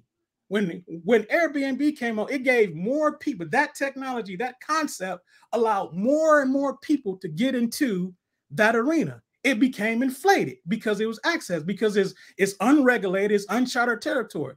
All I'm saying is it is regulated, but I get the point you're saying. But that what I'm saying is regulated. It's not regulated to the point where they have regulations, they have problems that they cannot see that they need to regulate. They can't see the problem they need to regulate because it's not matured yet. That market has matured because New York City just regulated. They did what? There you go. They just regulate. They just regulate. Okay, yeah, New York City. Other places like Atlanta did a while ago. Well, Atlanta just did it fairly recently. Other states not as recently as New York. Yeah, because it's new. They just regulated. They're just now regulated because they're. It was an additional regulation. It already was somewhat regulated before, but yeah. Yeah, because because the market wasn't mature. All I'm saying right now is the technology that you have right now, the market's not mature enough, right? And the people that's in these community, they're paying the price. They're paying the price. They're doing the legwork. They're doing all of it. It's a brilliant plan, by the way. They're doing all the legwork. They're working all the kinks out, and then there'll probably be some mania, some historic event that'll come in, and then we'll get more regulation on it. So we got to do something about these cryptos, these NFTs is going down, people using all this. And then that's when a regulation will come in. Right now, my thing is, if you're speculating in crypto right now, you need to be aware that it's highly speculated, it's unregulated. It doesn't matter if you have a community. The community is not in comparison with the dollar because the dollar is backed by a sovereign nation. No cryptocurrency will ever be main better. Difference, and I had that in my notes that I wanted to say. The main difference for me, the difference between Bitcoin and a dollar is that you are required to accept a dollar as a medium of exchange. You're not required to accept Bitcoin. Exactly. That's the difference. Exactly. Also, when you added the fact is the dollar is a true currency, while Bitcoin or any cryptocurrency is not really a currency because there is a tax implication upon every transaction. There's no tax implication if I go to the store and buy some candy. There's a tax implication if I go to the store and buy candy with Bitcoin. But I will say this, that I get it, and then I'll yield. But I will say this: you mentioned that guy talked about the gas fees. Mark my words, JT. Remember, I said it on September 29th, 1039. He said that you asked him a very important question. He said that he don't have to pay wire fees. Then you said, well, they're gas fees. Well, the gas fees are lower. I can bet you, whatever catastrophic event happened in the crypto, in the blockchain space, those fees, once regulation kicks in, those fees will begin to become higher. Don't know if they call them gas fees, water fees, whatever fees they're going to have. When regulation comes in, it's going to be higher. Right now, I'm saying this right now, if you're playing in that space, you're pretty much the guinea pigs, but you have to, because you're taking on risk. Just be aware, and I think that's the theme of your whole thing when you put up the accredited investor. Just be aware of the type of risk, how speculative it is, and be realistic that you don't go and mortgage the house and say I'm going to be rich with an NFT when you don't understand the technology or don't understand the economic space. That's all I got to say, brother. Hey, and we absolutely 100% agree on that point. Over probably 90% of the population are not in a financial position to invest in something so speculative. I absolutely agree with that. All right, we got Dre, John, Evans, and 516 Mike. We're going to get through this and we're going to wrap this thing up. So let me get Dre. Dre, you're live on the air. What's going on? Hey, what's going on, brother JT? Love your content. Very thank informative. I wish you had the brother Eli on here because he's probably one of the most. Listen, Eli is light years ahead of me when it comes to the technology behind this stuff. Absolutely. Yeah, I mean, I'm definitely aware. You know, I know from a TradFi standpoint, you're definitely on point, but pretty sure he follows the crypto space a lot more than you. And, you know, I would say I do also. And I think a lot of people are misinformed, and it's sad because, again, this technology is absolutely going to revolutionize the future. It's already in the midst of doing that, and it's going on right under people's nose. Give me some examples, because once again, I'm looking for the problem. Okay, so that are you cryptocurrency is the solution for that is better than the solution that's already in place? So give it to me. Number one, security. You can't hack Bitcoin's network, so that's perhaps the most important problem. Well, time out. You said security. Is that correct? Correct. Absolutely. Okay. So you're telling me there's no situation where a person was hacked and lost their cryptocurrency? No, I'm telling you that you can't hack Bitcoin's network like you can hack Bank of America or government. I'm not too concerned about that. So I'm concerned about me, the individual person. But that would be your negligence. If someone was to hack into my bank and they take 5 zeros away from the number that I have at the bank, I could call that bank and, based on fraud, get my money back. If someone was to do that to me with cryptocurrency, what is my recourse? So in some cases, not all cases, you can view the research, and not all people get their funds back when they do lose it. No. We got that, but I'm talking about on your side. When it comes to the crypto, if I was hacked and someone takes my Bitcoin or whatever, what is my recourse? Oh, you have no recourse. I mean, I have no recourse. But no recourse. So let's just be clear. Listen, I'm gonna give you all the time. I'm gonna give you all the time. Listen, I ain't got nothing to do. I'm gonna give you all the time, but I just want to make sure that we're on the same page. Perfect. But when it comes to the what is this? Dre, just give me a second. When it comes to the current banking system, you and I agree. The current banking system is not perfect. There are situations where you can be a victim of fraud and you do not get your money back. Let's say I have $300,000 in my bank account. Let's say, for example, I have $300,000 in my bank account, and I go to a small bank. This very small bank, they file for bankruptcy. This small bank fails. They do not have enough money to pay me any of my money back. But because it's FDIC insured, I would get $250,000 back from the federal government. I would have lost $50,000, but I would have got $250,000 back. That is not a perfect system. A perfect system, I would get 100% of my money back. So it's not a perfect system. But when we go to crypto, same situation. I have $250,000 in my email, right? In my email. And my email gets hacked, and now I have zero. And you admit, very honestly, that I have no recourse. It's not that I only get $250 of my $300,000 back. the way that I get with an FDIC insured bank, I get none of the money. And I can actually look at the ledger and see the wallet that my money went to. And there's no authorities that I can point to and say, look, I can show you right here. This is the wallet. It went from my wallet to this wallet. I can show you where my money went. And you're telling me, quite honestly, I have no recourse. Is that correct?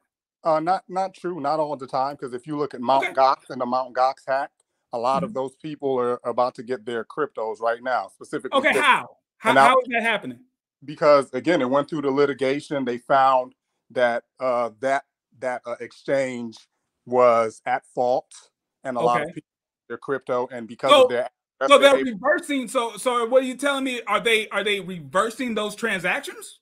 Yeah, a lot of those people are going to get back. But I thought code was the law. I thought we don't change code. I'm not sure I follow what you're trying to imply. Okay, well let's just look at this. I thought that we don't change the code. So are we reversing that transaction now?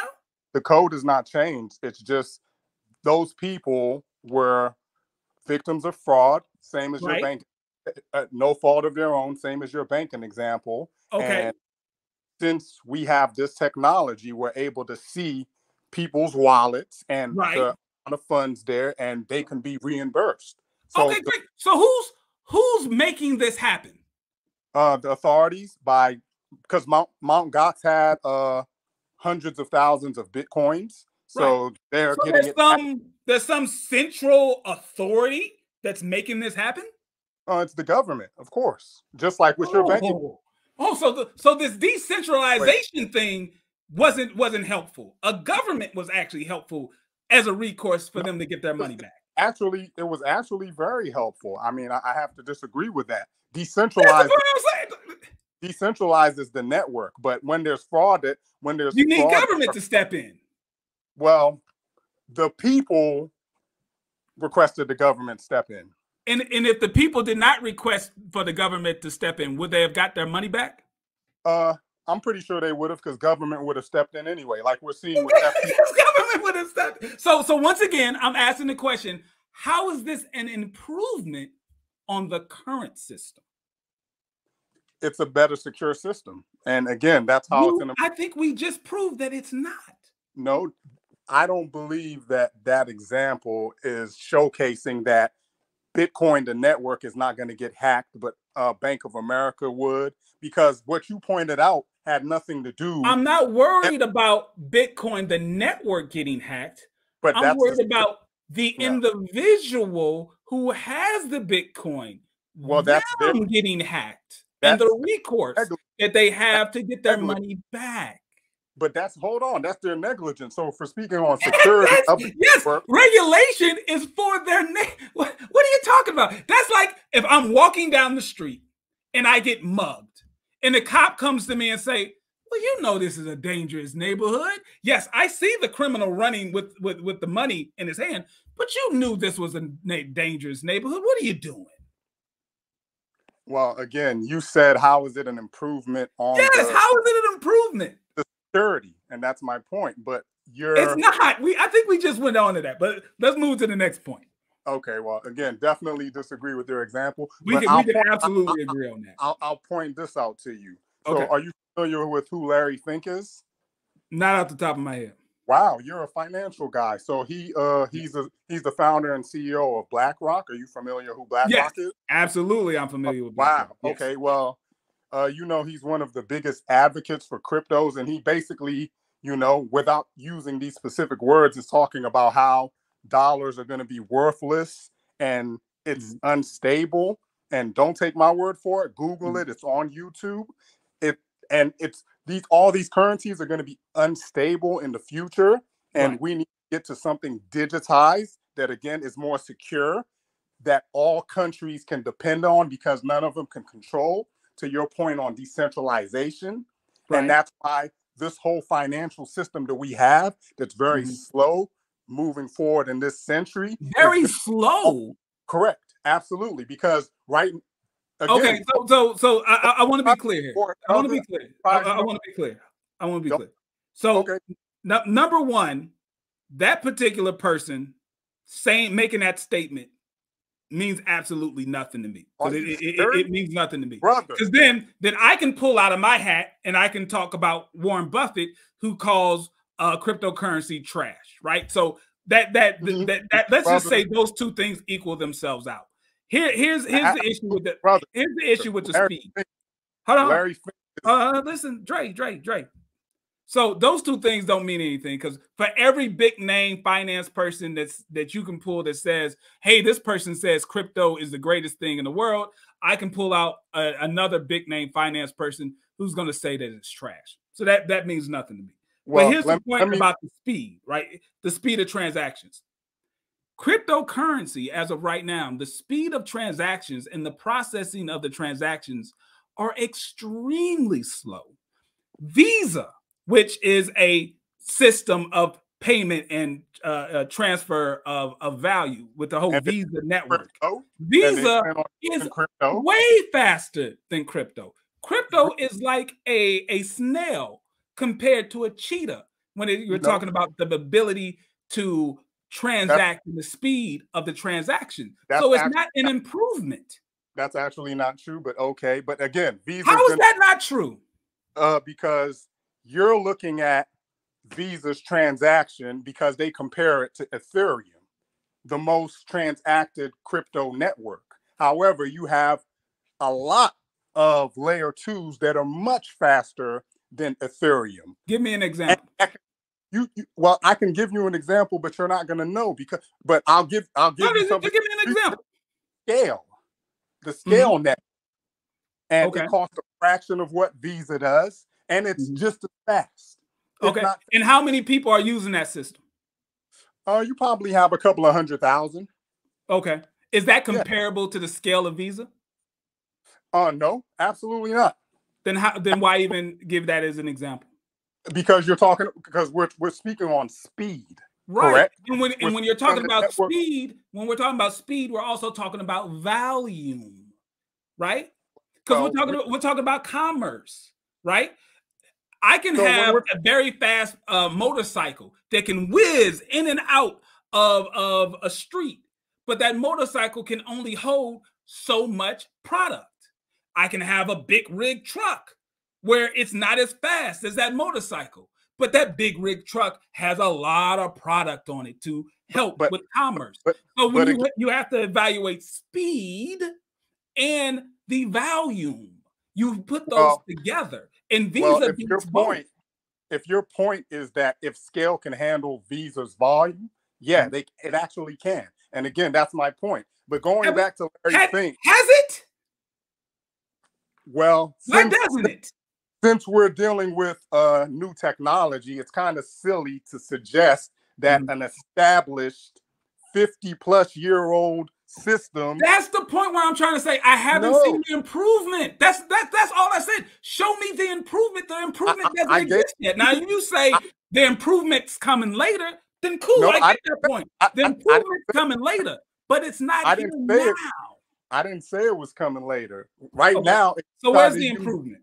Right now, if you try to use that network again, it would be just as fast and it will cost less. With the volume. Huh? With the volume that Visa has. Of course. Absolutely. Absolutely. It's a lot faster. And again, you're speaking of Visa, but Visa in the background is using crypto and they're switching their systems to crypto. So that's why I was like, you should have the brother Eli on, because a lot of people, like I mentioned Larry Fink, BlackRock is going to have a Bitcoin ETF. This is not like Buffett saying Bitcoin is this or that. He's actually the largest money manager in the world. They will have, listen, when it comes to finance, whenever they can find people who are willing to throw money at something, they're going to sell it. We agree with that, right?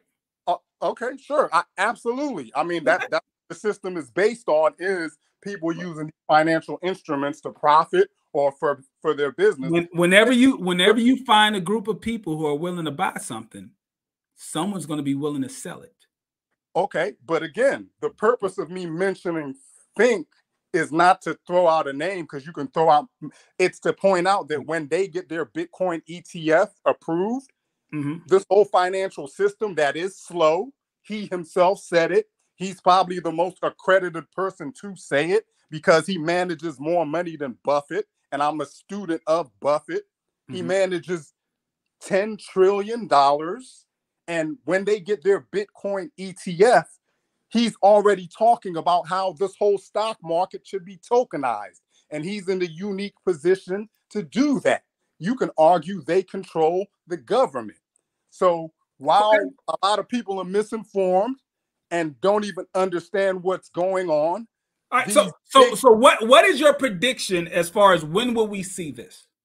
I mean, if you watch what Congress was saying to Gary Gensler yesterday, you know, I found it quite amusing, you know, because they're going to get rid of him. He's kind of the only thing in the way. And even if they don't get rid of him, I mean, they're about to subpoena him. You know, that was live testimony in front of Congress where they told him, you're basically going to put us in the back seat in this revolution that's going on financially. So you can either...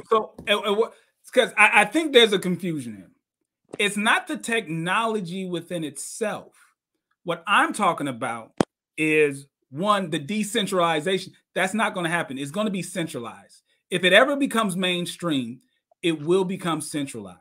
Well, there will be a system of checks and balances. It will be pulled under regulation. Now, if you're saying that when it comes under regulation, when it is centralized, when there are checks and balances, it will be successful, well, then it's not the same thing. Now it's more mirroring the actual financial system that we have now, just digital. It's not going to be the Wild Wild West cryptocurrency, you know, code is the law. If you lose your money, you just lose. It's not going to be that. It's not going to be a situation where it's going to be anonymous, as what people want to say. It's not going to be as anonymous as it was in the past. Oh, absolutely. So my apologies. I didn't catch the beginning of this. So you probably made that point, and I thought we were just strictly talking about the network. Absolutely, there's going to be a huge level of centralization. Once Wall Street comes, which they're pretty much already here, of course, they're going to regulate it to the hill. And the point that I was saying before that you missed was the regulation, was the SEC stepping in. If the SEC steps in, it's regulated. There's not a open market where small investors can get tricked into investing in speculative things. They need to be accredited investors and stuff like that. Then it's a different beast. That makes sense. So on that part, I think we agree. So I got to go on to the next one because at some point I got to go to sleep tonight. But yeah, I mean, obviously, yeah, Eli knows more than me when it comes to the utility of it. But I'm still looking for the problem that it's solving that's far and beyond better than what we currently have. Right now it's still not better. Then the question is, which crypto, right? Are we talking about Bitcoin? Are we talking about, I mean, they're all crypto. So now you have to have some sheriff come in and say that, you know, XYZ coin, you can't get registered, but this one can't. It's, you know, okay. All right. We got John in the building. What's going on? Hey, JT. How's it going, man? I'm doing good, man. Thanks for calling. Cool, man. I don't know how you do it. Okay, so I've been a developer for years, decades now. And when I first started hearing about crypto, I didn't really understand it. So I said, let me get into it and let me code it out and see if I can understand it. So I actually went in. There are courses on how you can build the code. I built my own blockchain, all of that stuff to really understand it. Right. And yeah, you're right. This is not the problem people have is it's trying to solve a problem that it's looking for a solution to, like you said, a problem that's already there. And more importantly, in my mind, your previous callers, the problems they talked about are problems at the bank level, the interbank level.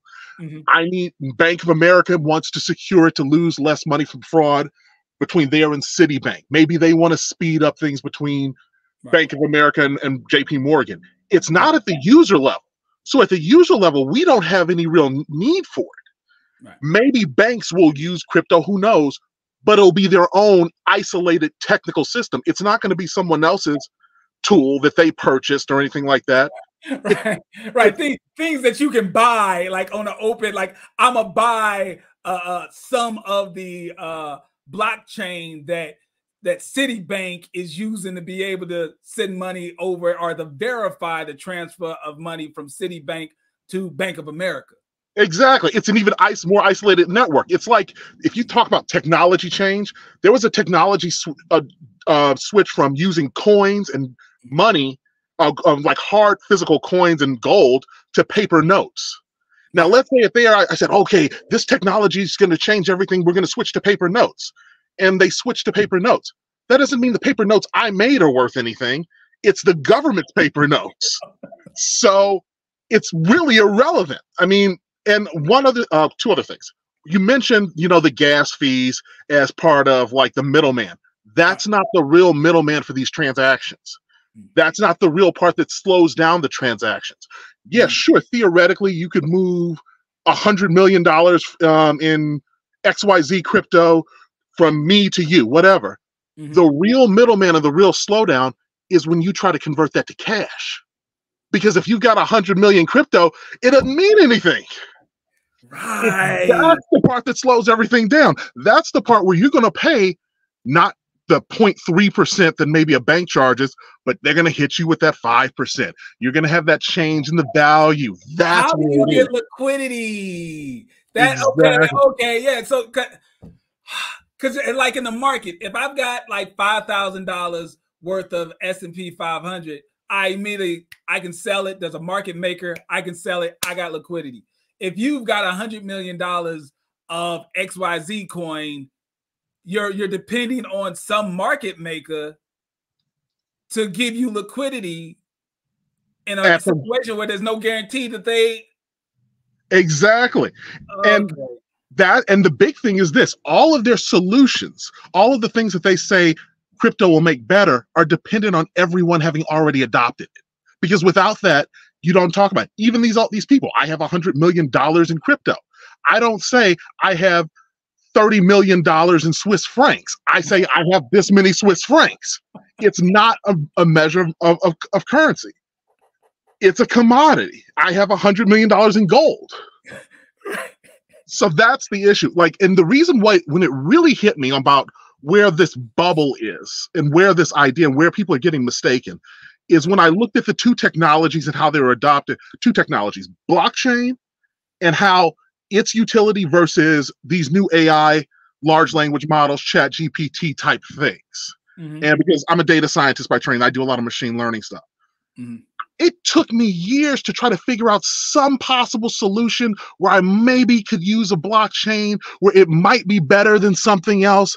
Maybe if I was in a developing country that was having like their currency was crashing, whatever. When large language models and chat GPT came out, you could instantly see, oh, I can do this. This tool can read these claims that I could file in an insurance company, and I could replace this many claims processors. I could do this. I could use it as a tool to assist legal aid, and it could act as a paralegal that would make an attorney more productive. And this is why you see all these people coming up with new ideas. You constantly see methods on how that tool can make what you do better, can make what you do more productive.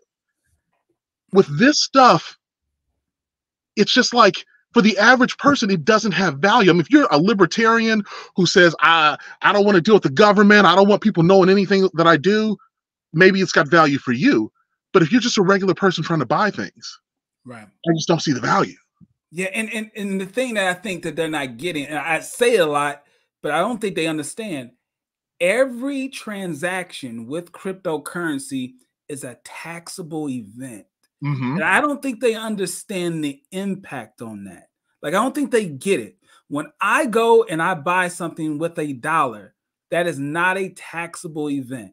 If I go to a store that happens to accept Bitcoin or Ethereum or whatever, if I go to that store and I use that as my medium of exchange, that is a taxable event. I have either had a short-term or long-term capital gain or short-term, long-term loss. I'm going to have to report that on my taxes. Like, I don't think they understand that. And I think they think that they can avoid that. They think that the crypto network is enough so they can be hidden and obscured, almost like that's the feature, not the bug. The problem is for 99.9% of the people, even let's say let's say you could obscure all of that stuff. When you pay for these, like you said, the taxes, you're paying your taxes and all of that, you're paying for that insurance, that regulatory insurance, where if I lose my password to my bank account, my bank doesn't say, well, you get 2 tries to guess your password. If you don't, your money's locked up forever. The money's on. Exactly. When the bank collapses, I know the US government is going to protect my money, and they're going to give me back my money because they make the money. That insurance is what people want. We don't want, the average person doesn't want the Wild West. The average person has no need for the Wild West. The reason why our dollar is so powerful isn't just our military, it's the stability of our economy. But, and here's about the anonymous part of it too. Like, it's not anonymous. I can track your transactions through your wallet. Like, the average person is not going to have 8 different wallets where they funnel transactions back and forth to try to obscure their transactions. The average person is just going to have their wallet, and it's on a ledger. So when you go to the gentleman's club, I can see that you went to the gentleman's club, because I can see that transaction go from that wallet to this. Like, I'll be able, like, I don't think people understand that part. Like, and we can track you. And the funny thing is, the guy who was a few calls before actually hinted at this. You talked about Mt. Gox and how they're going to get some of their money back. The reason why they're going to get some of their money, not all of it, is, do you remember that story of last year about the crocodile of Wall Street? That girl who was this rapper and her boyfriend, this white couple? That was Mt. Gox. What happened was they were moving some money, and they were able to be tracked once they put it somewhere where they could convert some of it into dollars. And then all of a sudden, it's this trail. So, yes, the government will get them back some of their money, but there's no guarantee. There's no guarantee you get your $250,000 back. They'll get some of it. They'll get maybe even most of it back. Is it going to be in today's dollars, or is it going to be in yesterday's dollars, or whatever? That's such a good point, because it doesn't matter. You could have lost the money when Bitcoin was here. They give it back to you. Bitcoin is here. Exactly. Exactly. I was like, yeah, you gave us Bitcoin was $70,000. Okay, we'll pay you back when it's 20,000, when it's 22,000. Yeah. So that's it. I mean, it's once I realized, if you have to try to shoehorn a solution to for technology, it's not a good bet. It's just not a good bet. Yeah. But yeah, that's all I have to say, man. Thank you, John. I appreciate that. That helped me, because there was some things I wasn't even looking at. All right, we're gonna get through. We got 1, 2, 3, 4. We got 4 or 5 more calls. We're gonna go through. We got Evans. We got Who is Mike Jones? We got Lanes, Blake, and Byron. So let me go to Evans. You're live on air. What's going on? Hey, JT. Big fan. And I just have to tell you, bro, like, just to I hope you hear this. It pays when somebody goes to school and sits down to listen to Dr. whoever he is behind his a name or her name, in terms of a skill set, or in terms of the academia, to turn into a skill set, because your subject matter expertise in this space frees a lot of people, bro. Like a lot of people, like I had a brother, the brother called and said, we put the TV on. I can relate. That's when I throw on the Merlot and put my cigar on. I'm entertained. I'm just a financial advisor that's asking questions. I don't claim to have all the answers.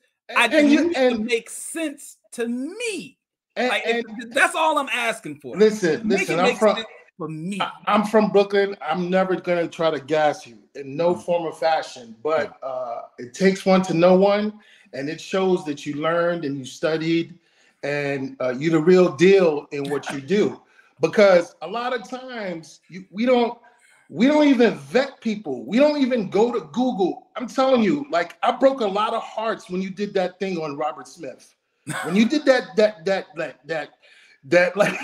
like, bro, y'all talk about snitching. This is one of the. I'm talking about he snitched and then paid Uncle Sam over $250 million to say, please, I don't want to go to jail. So I didn't even add in the part. Like, if people really want to be mad at me, there was so much of that story that I left out. I didn't talk about how he was courting President Trump and his son-in-law. Like, he was working really, really hard to get on Trump's good side so that he could possibly get a pardon, allegedly. There was a whole bunch of stuff that I left out because I felt like it would just muddy the water. But it's out there. Yeah, y'all can find this stuff. And I'm going to give room for more callers, but I just want to say thank you for what you do. And for people that's listening, just do your little homework. Like, I mean, in the days of Google effect, you could Google cats and see they went to a school that's not even accredited. They went to a so-called university. Don't get me started with your Carson dude. Like, yo, bro, you get busy. Listen, this is not even this is real life. And we talking about money. Who else? And you know what's so sad? Mm-hmm. Of course, our value. I took in business school. I couldn't understand why I was taking a business and ethic class because I'm like, yo, what the heck? This is common sense. Every time, listen, brother, you are so on. I literally to maintain my license and my certification, I've got to do ethics every year, hours of ethics every year. Every time I sit there and I ask myself, who really needs this? This is like simple, don't be a crook stuff. The more I do this work on this channel, I realize there's people who actually need to be trained how to be ethical. Right. It's sad, but it's true. Right. I was conflicted. I mean, I passed the course, but I was conflicted. I'm like, this is a waste of time. Just look at this dude making money off of us. We paying all this money to talk about ethics and business. That don't make no damn sense. But we live in a time that you have to know. And if you don't know, shame on you. Like, I ain't gonna lie. I got caught out there. I did every hustle you could do and stuff like that. I got caught. I never went to jail. I'm not talking about a G pack or nothing like that. Listen, none of that. And I'm from Brooklyn. But at the same time, it's like you have to. I mean, the values are twisted. First of all, because everybody want to be in the video dancing, like Suge said. Yep. Nobody want to mind their business and drink water. Like, I mean, why do you care about? They can't even spell NVT or fiduciary, let alone talk about it in the times that we're living in. But nobody vets them. Just because that person is showing an appearance and putting on what they call in real estate the stage, you getting fooled and bamboozled. And I ain't gonna lie, I got caught too. But when you follow the numbers, they don't lie. When you do a little homework, you can see. You can see. And who else would want something good for you? They don't even know you. They don't even know you. Why don't you look out for your sister, your moms, your peoples? Why you looking out? Why do you think you're gonna get this gift from this so-called Black Jesus? Like, that don't make no sense. No disrespect to people with religion and all that. But I'm like, we like following so much. And then we following the wrong thing. But shout out to people like you, because you're not the only one, Don. Shout out to people like you who are accurate, who freaking went to damn school. Like, damn, you following some. Yo, only in this country, somebody who dropped out of fucking high school is our hero and shit. Like, that don't make no sense. They put a carrot before you, we all gas and we happy. Oh, yeah. That don't make no sense. But JT, this is the time that we're living in. And I mean, yo, bro, I don't go to church or nothing like that, but bro, this is my church. This pocket Watson stuff, yo, you should use this shit for the commercial. No cap. Yo, bro, this is my church.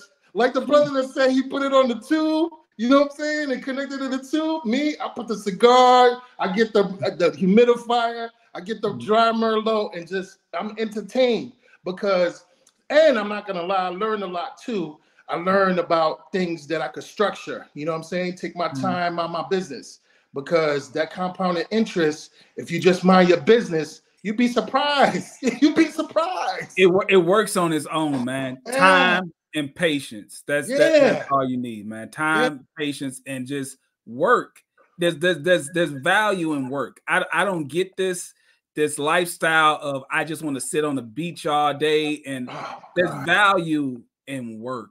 And if you can't find value in work, then I feel like your priorities are off. Now, you may be working a job that you don't like. I got that. But you need to find something that you can feel like you have some meaning and value. That's just me. But bro, listen, I gotta let you go because you're gonna shoot my head up. I'll mess around and become Hollywood. But I appreciate you, brother. Thank you so much. I appreciate it. But yeah, I mean, you gotta have some value in work. Like you can't just give me something. Maybe that's me. You can't just get. If I don't work for it, I don't want it. If you're giving me something, like my wife would tell you, I'm one of the hardest persons to give a gift to. It's just, it is what it is. I'm a work for mine. It's just what it is. All right, we got Mike Jones in the building. Mike Jones, what's going on? How's it going, JT? Good, man. Thanks for calling. Hey, I just want to say I appreciate your work, and I'm just calling in to maybe add some value, because I agree with your dialogue and your rhetoric on a lot of things. I think to answer the question of why I watched this episode was about what an NFT is, right? Okay. So, like, do they have value, right? So value to me, right? I think it's just like I used to do multi-level marketing, right? And then one of the things that resonated the most with me is why I got out of it, right? Right. I got out of it because at the beginning, they tell you it's a bad idea. They show you the percentage of the numbers of the people who actually make money. And it's like 0.000003. And you have to be completely blind or arrogant to believe that you're going to be making money in that system, right? So even when it comes to like personal finance and things like that, everyone's binary. It has to be this or that. I think people have to understand that what an NFT is, the value that it gives to you, right? Is that I think blockchain technology, what it solves is record keeping. That's what it's here to solve, right? On the financial side, I don't believe that it's any better on the financial side. What I believe in the technology, and so when it comes to investing in it, like Brother Eli, Common Sense, one of the things that he's really knowledgeable in is understanding the technology and the utility that it serves, right? So he's not investing in it like a moon boy who's trying to be a Lambo. He's realizing that, for instance, like a non-fungible token, right, is something that is not fungible. Like a dollar has 4 like different nuances on how you can make a dollar. You can do 100 pennies. You can do 4 quarters, 10 dimes, 5 nickels. There's more different ways that you can make a dollar. The reason why I say the record keeping is what are the things that the government use and everyday people use that you can make non-fungible and have verifiable record keeping that I was the original owner of this item.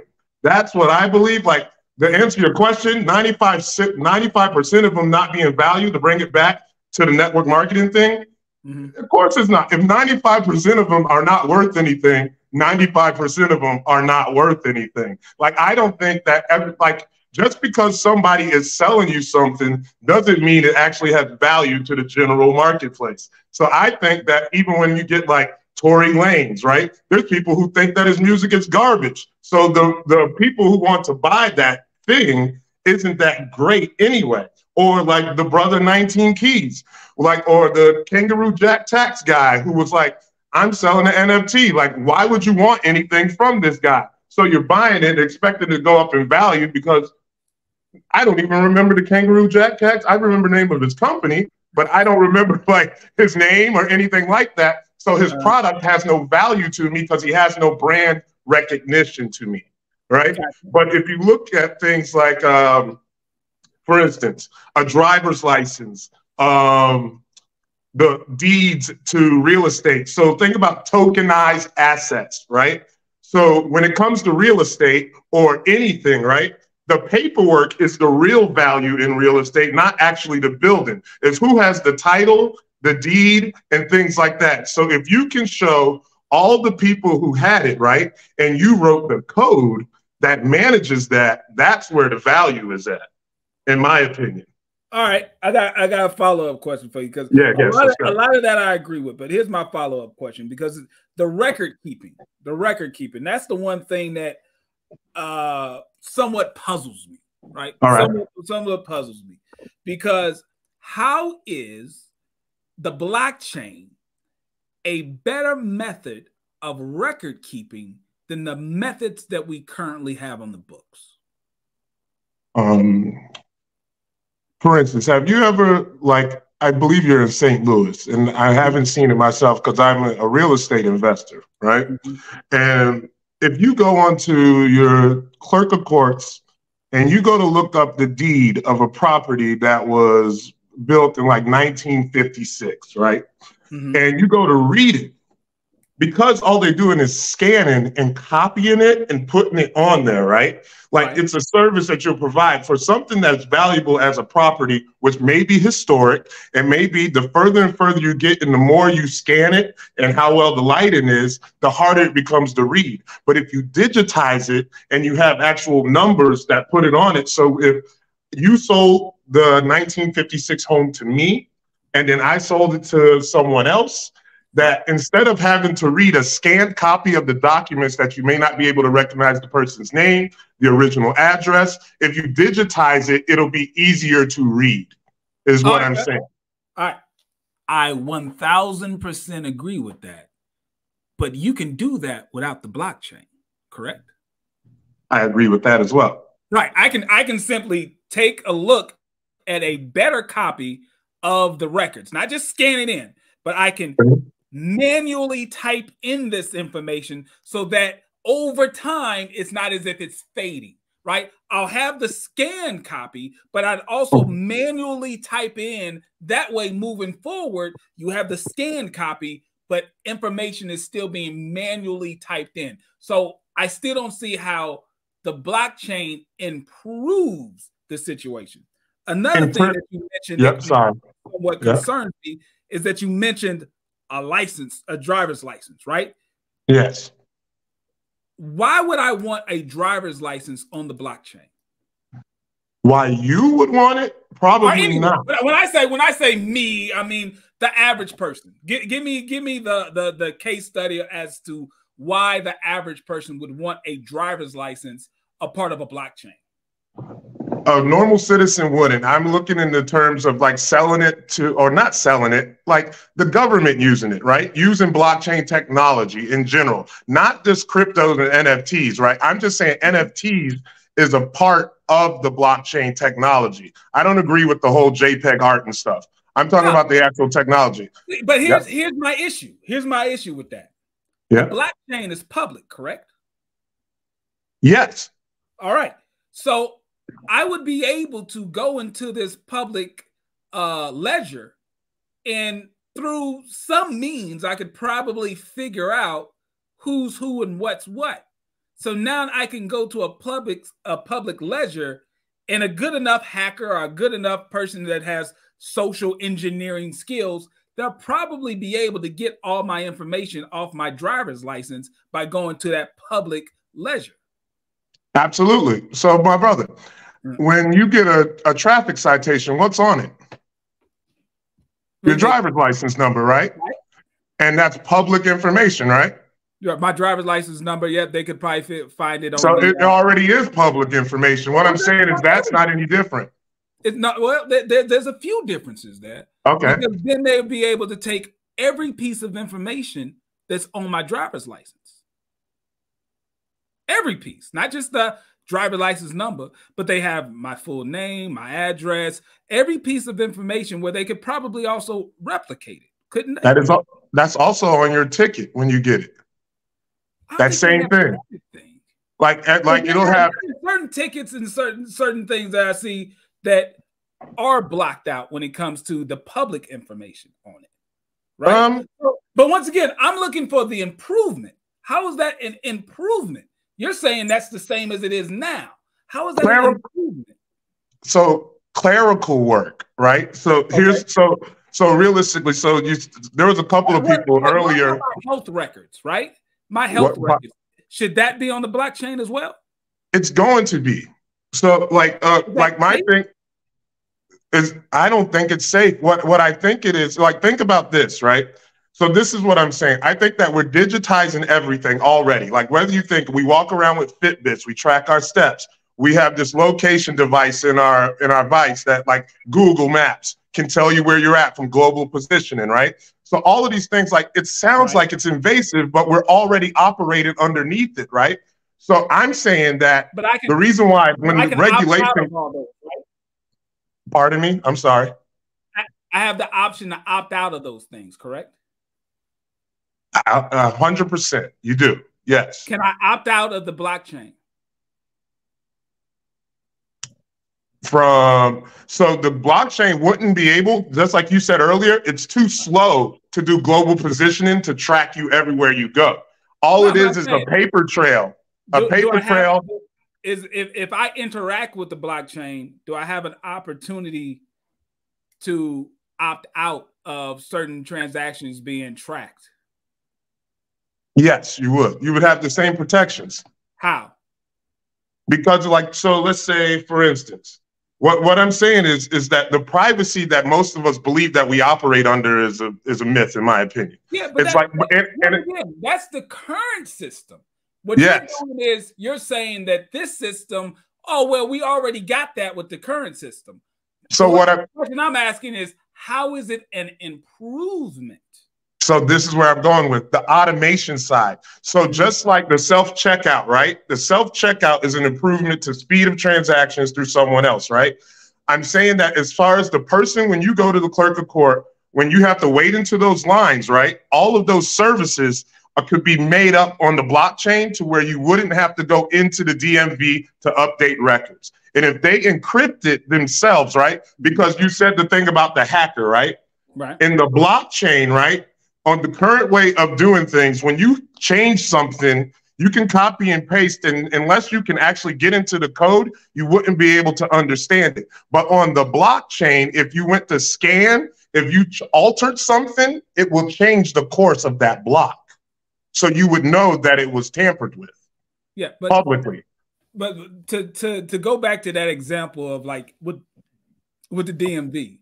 Yes. The DMV simply have the same system set up with a website that allows you to log in and update your information, and then they have certain tools to verify your information to make sure you're the actual person who has the right to make these updates, like verify me or ID me, that verifies who you are, so you can go in and make that update on that system. Like they can use the technology that's already in place to do the very same things that you're saying that the blockchain could also do. Yes. So I don't see the improvement. The more verification of it. What I'm saying is the current system is easier to hack and alter than blockchain is. Yeah, but once again, you're talking about the verification. Who's verifying it? The code. Right, the block. But isn't when people are verifying the codes, these are like individuals who are doing this, right? People who are not centralized. There's people who are all over the world who are verifying the code, who then get rewarded when they're mining to then get more code, right? So mining is the DeFi side where you're producing tokens for financial services on transactions, right? Right. The code is deploying smart contracts, which is what Ethereum is doing. So what you would do is write a code that says, that gives an if-then scenario that deploys it automatically, meaning that you won't need a person. So the service of it, right, would be that the benefit to you and I may not be, but what I'm saying is it's a way to use a computer to replace a human in the job sector, is what I'm saying. That's what it's improving upon, in my opinion. Okay, so with the smart contract, you don't have someone who's actually mining and verifying the transaction on the ledger. The code is doing it itself. The code does it itself. It's an if-then scenario. If this happens, then this happens, and then it sends you on your way. The thing I'm saying is verifies that the actual authorized person is doing it. Yes. So are you telling me with Ethereum, because this happens in Ethereum, correct? Yes, that's the largest smart contract platform. Okay. Yes. So with Ethereum, no one has ever been hacked and lost their Ethereum through a hacker or anything like that. So from that perspective, it could be hacked, right? So 100%. How can it be hacked if the authorized person is not allowing the transaction? I'm sorry, could you say that again? How is it being hacked if the authorized? I thought it was supposed to make sure that the authorized person is doing it. That's how you verify. Yeah, so deploying the smart contract, right? So let's say that let's go back to the DMV thing, right? So we're going to renew our registrations, right? We go in, you're JT the Pocket Walker, I'm Mike James, right? So then I go in and I was like, I need to renew my registration. They go in, you go into your computer, you type it in, right? You make and model of your car. That's already on the blockchain. It's already on the DMV. They already have it, right? You go to talk to the person, you put your ID in. But the thing is on the blockchain, no one has a face. We're all just numbers, right? Okay. And we have the seed phrase, right? Then we got the private key and the public key, right? So when it comes to your driver's license, that's your public key. In the government sense, your private key would be your social security number that nobody would know, right? So it's a lot of people get got based on their social security number. So let's not the social security number is the holy grail of no one knows, because people get identity theft all the time. Yeah, so one of my things though, I don't like to say, I can't say no one's never done something, because you can't say that about any situation. Like I don't like to say never, because you haven't heard. You're saying that you haven't heard of anyone losing Ethereum based on being hacked. No, they definitely have. Like, I've heard that, right? But I can't say that it never happened. How? What? How does that happen? So that's irresponsible. So here's the thing, personal finance, right? It's the same thing from investing in the regular traditional way, right? The amount of money that I make is different than the amount of money you're making. It's risk management, risk tolerance, right? And then also there's people who cannot manage their own finances in general. That's why they need a financial advisor. There's some people who don't they need someone to step in and take care of that, right? The thing about and I don't like talking about the money side of it, because that's whenever it's just that if I know I can handle my own personal assets, I know all the steps that when I go to log something in, even when it comes to passwords, and this is something I'll just give for public information, my financial passwords are randomly generated, and they're not the same as my email, my social media, and stuff like that. Those are two separate things. Some people use one password for everything, and that's already a liability. But that's different. Someone might have their kid's name and all that other stuff. Some people are just easier to hack than other people. The people who are victimized are just not as diligent as other people will be. But that's the thing I'm saying, the verification. You're saying that the verification on the blockchain, specifically Ethereum, is superior than the system that's already in place. But it sounds as if it's not superior. It's just as weak. In fact, it's weaker because the victim of the fraud has no recourse. That's very true. Right. But also the thing is the exposure, right? It's just even if you're someone who invests, you always give this advice, it's just that your exposure to different asset classes, you don't put all your eggs in one basket, So, and then in the event, even people who try to save $1 million, they put them in 4 different banks so they have $250 secured, right? Well, yeah, 750,000, depending on, it doesn't matter the bank. The more focus is, I have an individual account that's 250. my wife can have an individual account that's $250, and then we can have a joint account that's $250 to make $750,000. But I get the point that you're making. And that's a strategy, right? That somebody who's more financial savvy would understand, right? And that's what I'm saying. Like, there's levels to everything. Like, I can't say that. I get that point, but we're talking about security. There's a difference. Like, the point that I'm trying to make is, okay, let's say you have a person whose username is their email address and their password is their physical address. And you have a person who is like a hacker or whatever, and they realize, oh, this guy's username at his bank is his email. He sent me an email, I know. And then his address, let me try his address as his password because he has his address in his email as well. Oh, now that I'm in his bank account, I'm going to then transfer $100,000 from his account to my account. Okay, bet. That person, even though they were very negligent in their personal security of the password to their banking account and the username to their banking account, the bank will still be able to recover those funds. While on the other side, if they do the identical thing with Ethereum, with any cryptocurrency, there's no recourse. Right. And so that's why I don't think it's superior. And then so superiority, like, so that's, you know, like maybe I couldn't say superior because it depends on the perspective, but also to ask a question that you asked is, are you saying that everyone who's ever got frauded and lost money has always gotten it back? Absolutely not.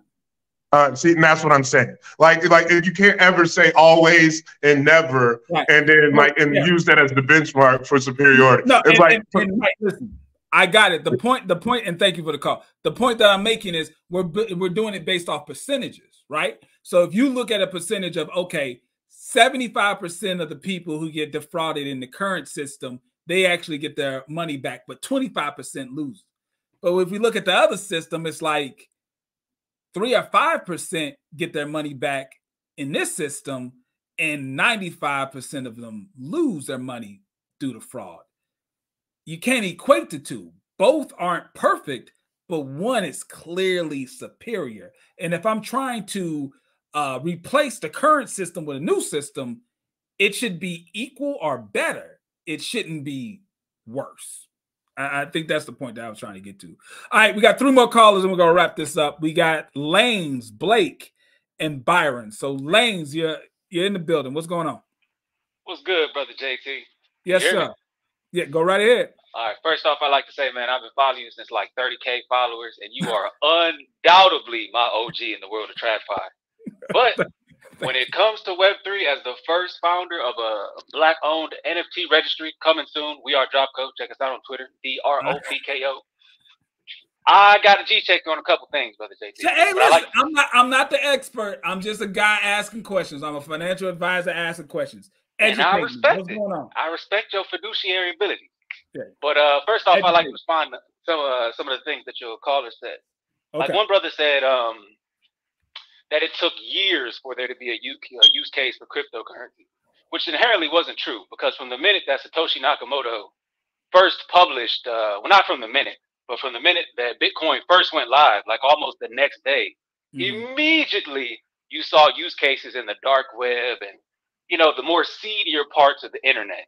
So, you know, immediately there was a use case there. Now there's some. Okay. All right, time out. Let's pause right there. This is a great point. Pause right there. So what you're saying is immediately there was a use case for cryptocurrency, meaning that there was a clear defined problem that the current system was not adequately solving, where when Bitcoin came in, immediately Bitcoin solved that problem better than the current system. And the problem that you are using as an example is crime, fraudulent stuff, being able to... I'm not saying it was the best use case, but it was a use case.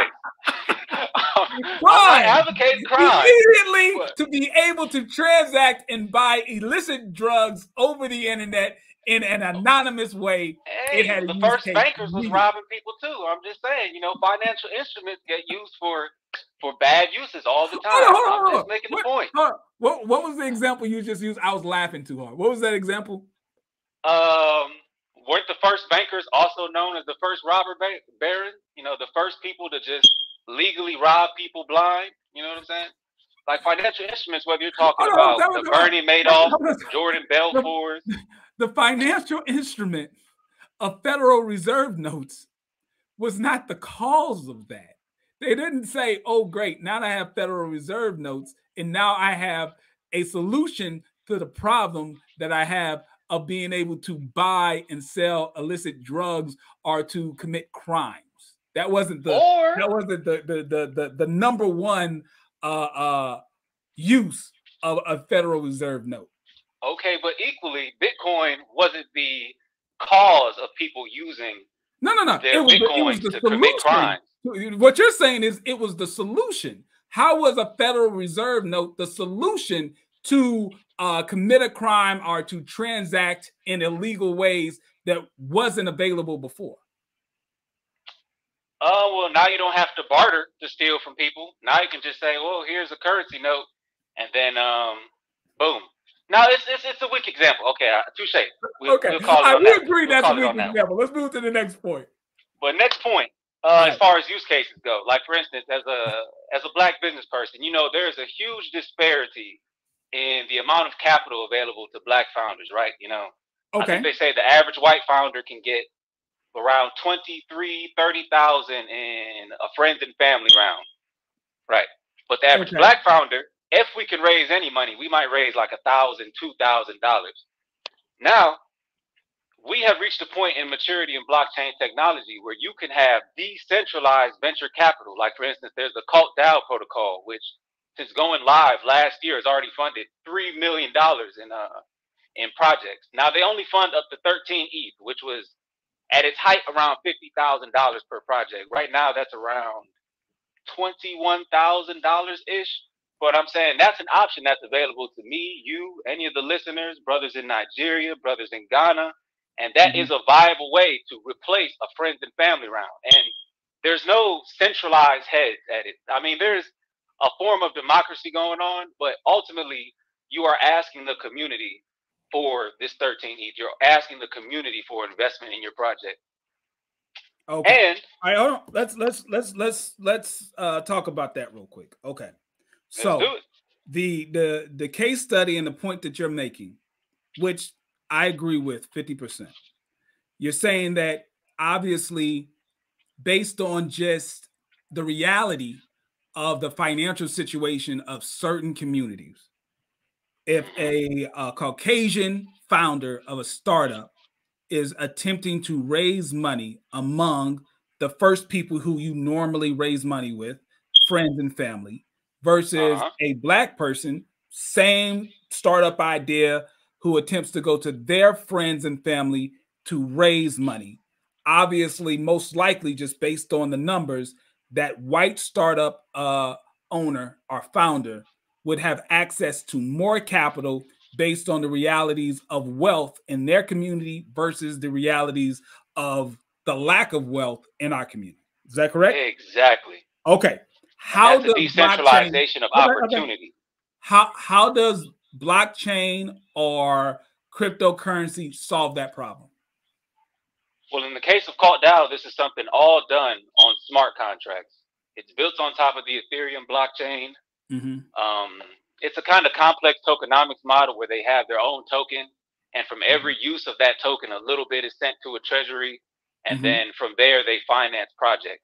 All right, but let's pause right there because I don't think you're focused on the question. How does blockchain technology, cryptocurrency, whatever, how does that solve the problem of the friends and family fundraising? Because it doesn't matter if you're using Federal Reserve notes or tokens, cryptocurrency, whatever, the reality of the financial situation of the friends and family in the Caucasian community or in the black community still did not change. So how does that solve that problem? It solves that problem because we know that most VC capital does not go to black founders in any round. Well, hold on, slow down. You're moving the goalposts. We were talking about friends and family, right? That's the example you gave. I wrote it down. That is true, but to get to VC capital, you have to get past the friends and family round. If I'm Jake Thornton, if I'm not Jayson Thornton or Ryan, I'm Jake Thornton, and I'm Caucasian, and I go to my friends and family with my startup idea to raise money versus Jamal Thornton, who goes to his friends and family.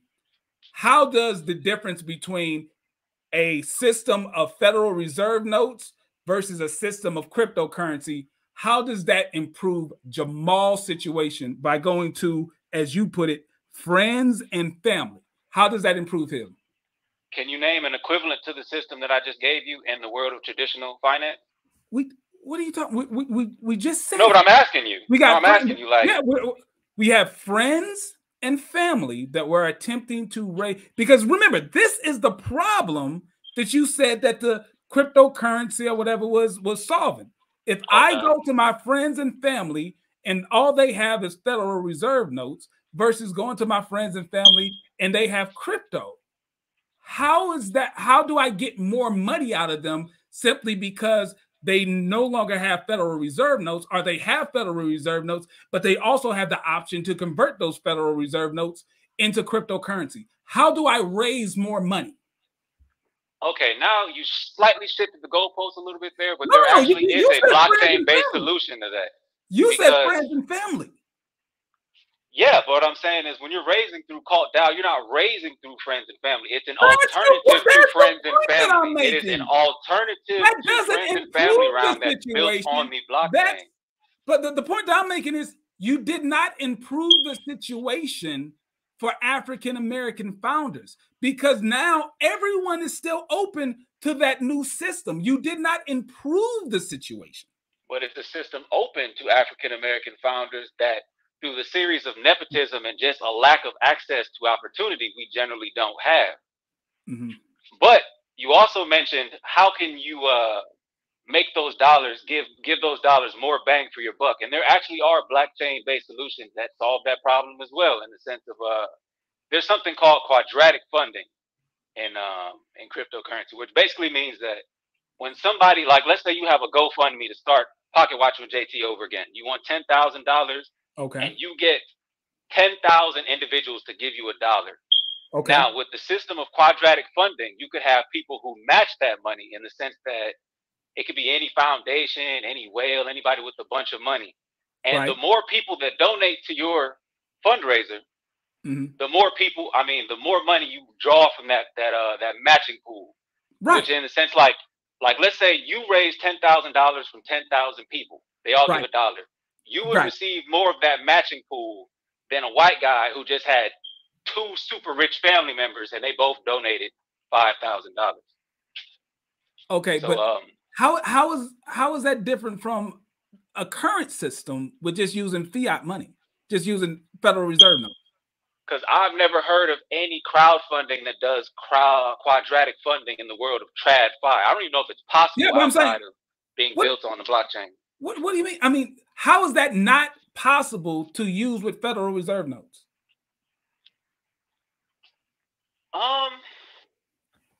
Maybe theoretically it would be possible, but I have never seen an example of it. If you're telling me, here's the system.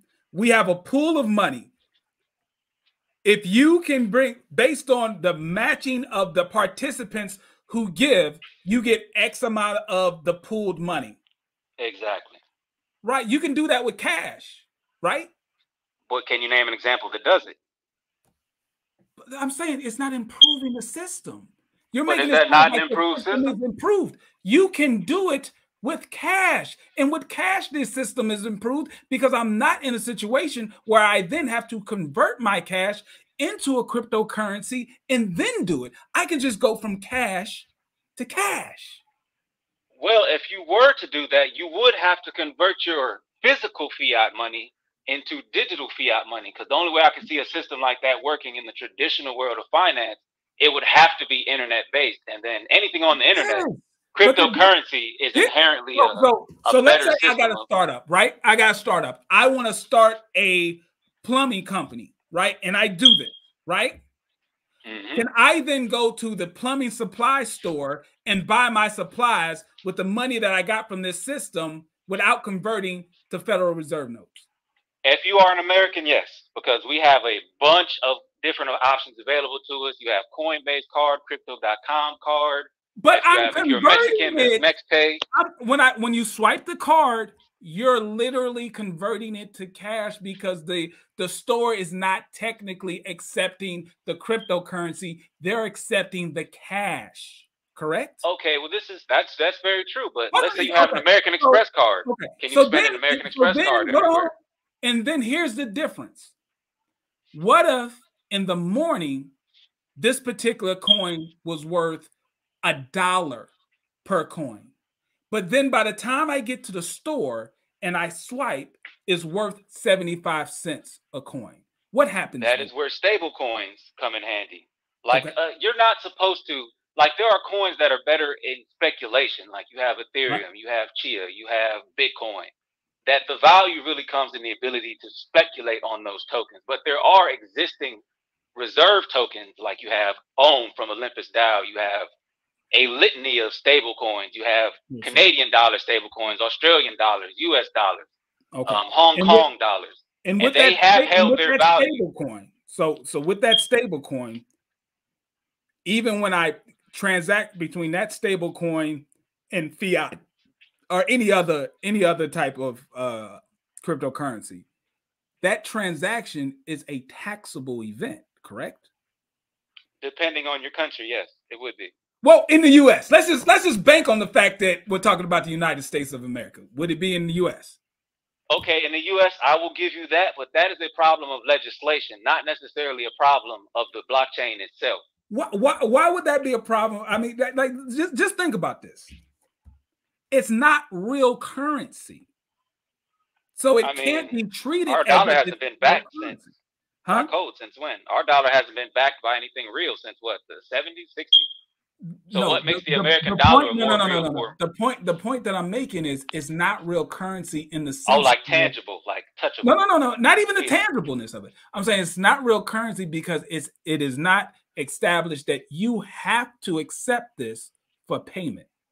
Anywhere you go in the United States of America, they cannot refuse your transaction in U.S. currency. They have to accept it in U.S. currency. Are you aware of that? That is a fair argument. And that would be more of an adoption issue than a blockchain issue. Right. It's like, well, we're talking about the status that it is right now. But I would like to make the parallel of blockchain in 2023 to the internet in 1999 when the bubble burst originally. And everybody was like, oh, the internet's just a Ponzi scheme. It has no real use cases. It's just a bunch of nerds being nerds on the web. Listen. I'm 40 years old. I was around during that time. Okay. People were not saying that the internet itself, what they were complaining about was the businesses, because the internet wasn't a flop. The flop was you had businesses that jumped on the wave and they would just add .com to the back of their name. And they had a bunch of useful idiots who saw this is an internet company and I'm going to put money into it. I'm going to invest in this company because I heard that internet stuff is popular. Okay. When it comes to cryptocurrency and stuff like that, once again, you have a bunch of coins that have absolutely no utility. You have a bunch of people starting coins with the concept of they only are doing it for the pump and dump. And because there's no regulation, there are a lot of people who are being financially hurt by it. That is true. It is an unregulated market, and those are some of the cons to operating in an unregulated market. And I will give you that. It's the Wild West in the world of cryptocurrency right now. But to say that no coin, no token has inherent utility is a little bit misunderstanding of how the technology works. I don't think I ever said that. The point that I was making is I don't see the use that is currently a solution better than what's already in place. Oh, well, let's get to that, because Please. That's actually the core of your conversation. Right. There's 4 key Here's things. the last point. Let's hear this. I want to hear how it does it improve the problem better than what we currently have. Okay, specifically in the world of NFTs, because that's what the conversation is about. Gotcha. There are 4 key pillars of this. Okay. 1, verifiability, like the last caller talked about. 2, decentralization. 3, new methods of monetization that would be traditionally incredibly difficult to do in the world of TradFi or impossible. And 4, the separation of state and currency from each other. Okay, let's go over 1, verifiability in terms of NFT. How many people in history have bought a forged or counterfeited piece of art? A forged Van Gogh, a forged Picasso, a forged Basquiat. Many. Now, it is factually impossible, unless you are operating at a high level of negligence, to buy a forged piece of blockchain art. Because why? It is publicly available where that deployer contract came from. You can see that Van Gogh published this smart contract, and this contract is associated with X NFTs. So that is publicly available. It doesn't take an appraiser. It doesn't take any level of skill. Great point. But here's where the logic does not meet reality. There are people who accidentally bought fake Bored Apes and stuff like that because of their negligence and not knowing how to verify that they were actually getting the real Bored Ape. Okay, and that happens, but I mean that's a problem of negligence in general. Because and you as a financial expert, you know. Here's where your problem is. That's not an improvement on the current system. It has the same failings as the current system. It is an improvement because it is a superior system than appraisers.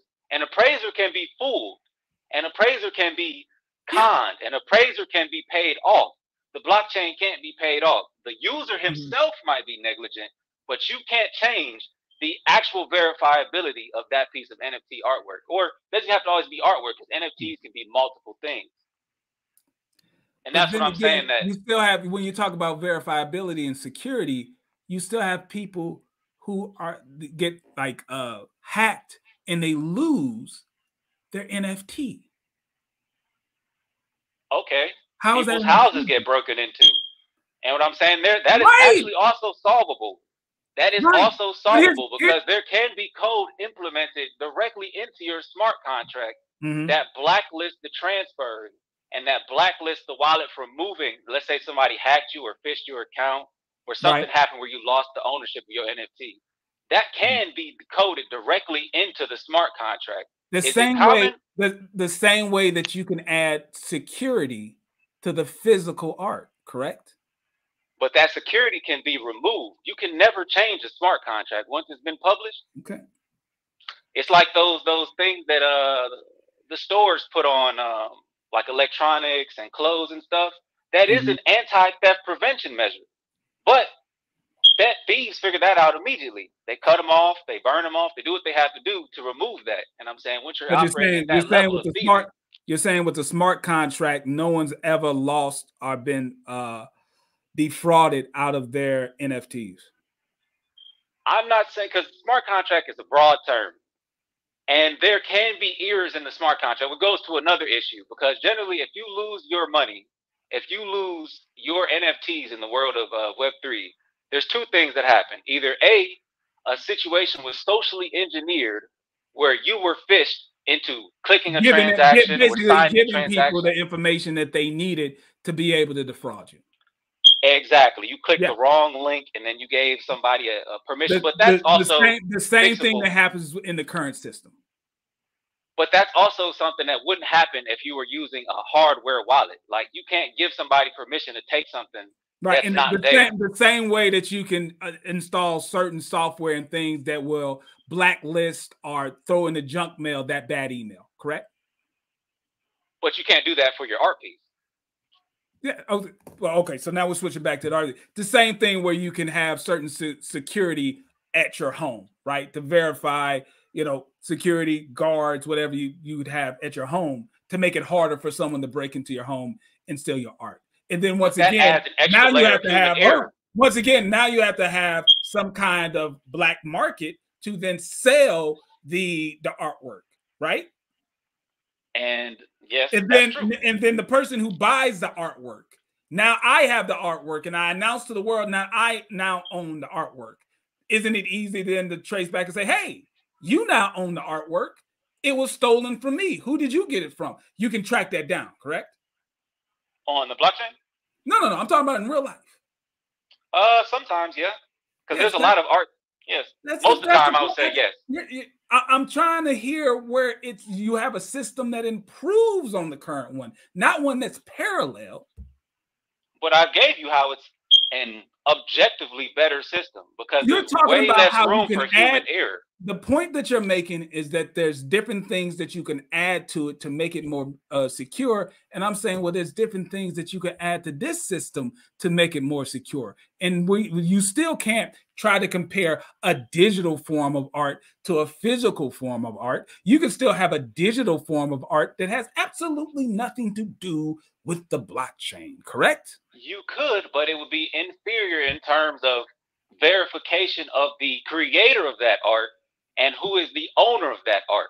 Because owning a JPEG is very different than owning an on-chain piece of art that is directly linked to a smart contract that says this smart contract was minted by Van Gogh and bought by Pocket Watcher with JT.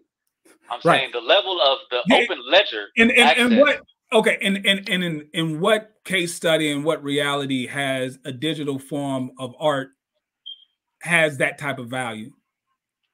I believe a piece sold for $39 million at the end of last year. I forget the name of it.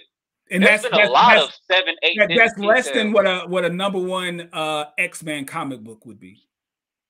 Okay, but X-Men comic books have been around since when? That's right. And one is digital and repeatable, and one actually has tangible value based on the fact that it was actually printed and made and was in circulation. You're talking about digital art. So if Starry Night was made on a computer and minted as a blockchain, you're saying that inherently it would have less value than if an artist painted it physically? Because that's a subjective standpoint. Yeah, I'd say yes, it would. It had less value. Okay, well that's a little bit subjective there because a digital artist is still an artist. It is art. It's absolutely art. But I'm saying it has less value than a handmade piece of art, one of a kind, physical that the person actually touched. Because you're not technically getting, like, if I'm throwing the code from me to you, like, okay, if I took a picture of something and I text it to you, right? Are you actually getting the real picture or are you getting a copy of the picture? No. But if a smart contract ledger that can be accessed by anybody says that I, Lance, am the owner of that original picture, then yes, I am the owner of that picture and it can be verified by anybody. Right. And what's the value of ownership of something that's infinitely duplicated? I mean, how many duplicates are there of Starry Nights or Basquiat's work? I'm saying no. Anything can be duplicated. No. We're talking about something that's inherently always digital, never physical. But that's what I'm saying. Even physical art can be duplicated. I'm saying but art forgeries I'm talking are about inherently digital. Something that's inherently always digital, that can always that never had physical form. What's the inherent value of the original versus the copy? It's the same inherent value that a music song that you like, that you only hear through an MP3, that you never physically touch. It has that artistic subjective value to you, the collector, you the listener, or you the viewer. But my copy is subjective. My copy of the song, what's the difference between my copy of the song that's on my phone versus the copy of the song that's on your phone? Now that it's kind of a gray area because music NFTs is a little bit different than the way you brought up the music. I wasn't talking about music. You brought up the music. I use music as an example because it's another form of art that never has tangible my copy value. of the song and your copy of the song is absolutely fungible. It's the same freaking thing.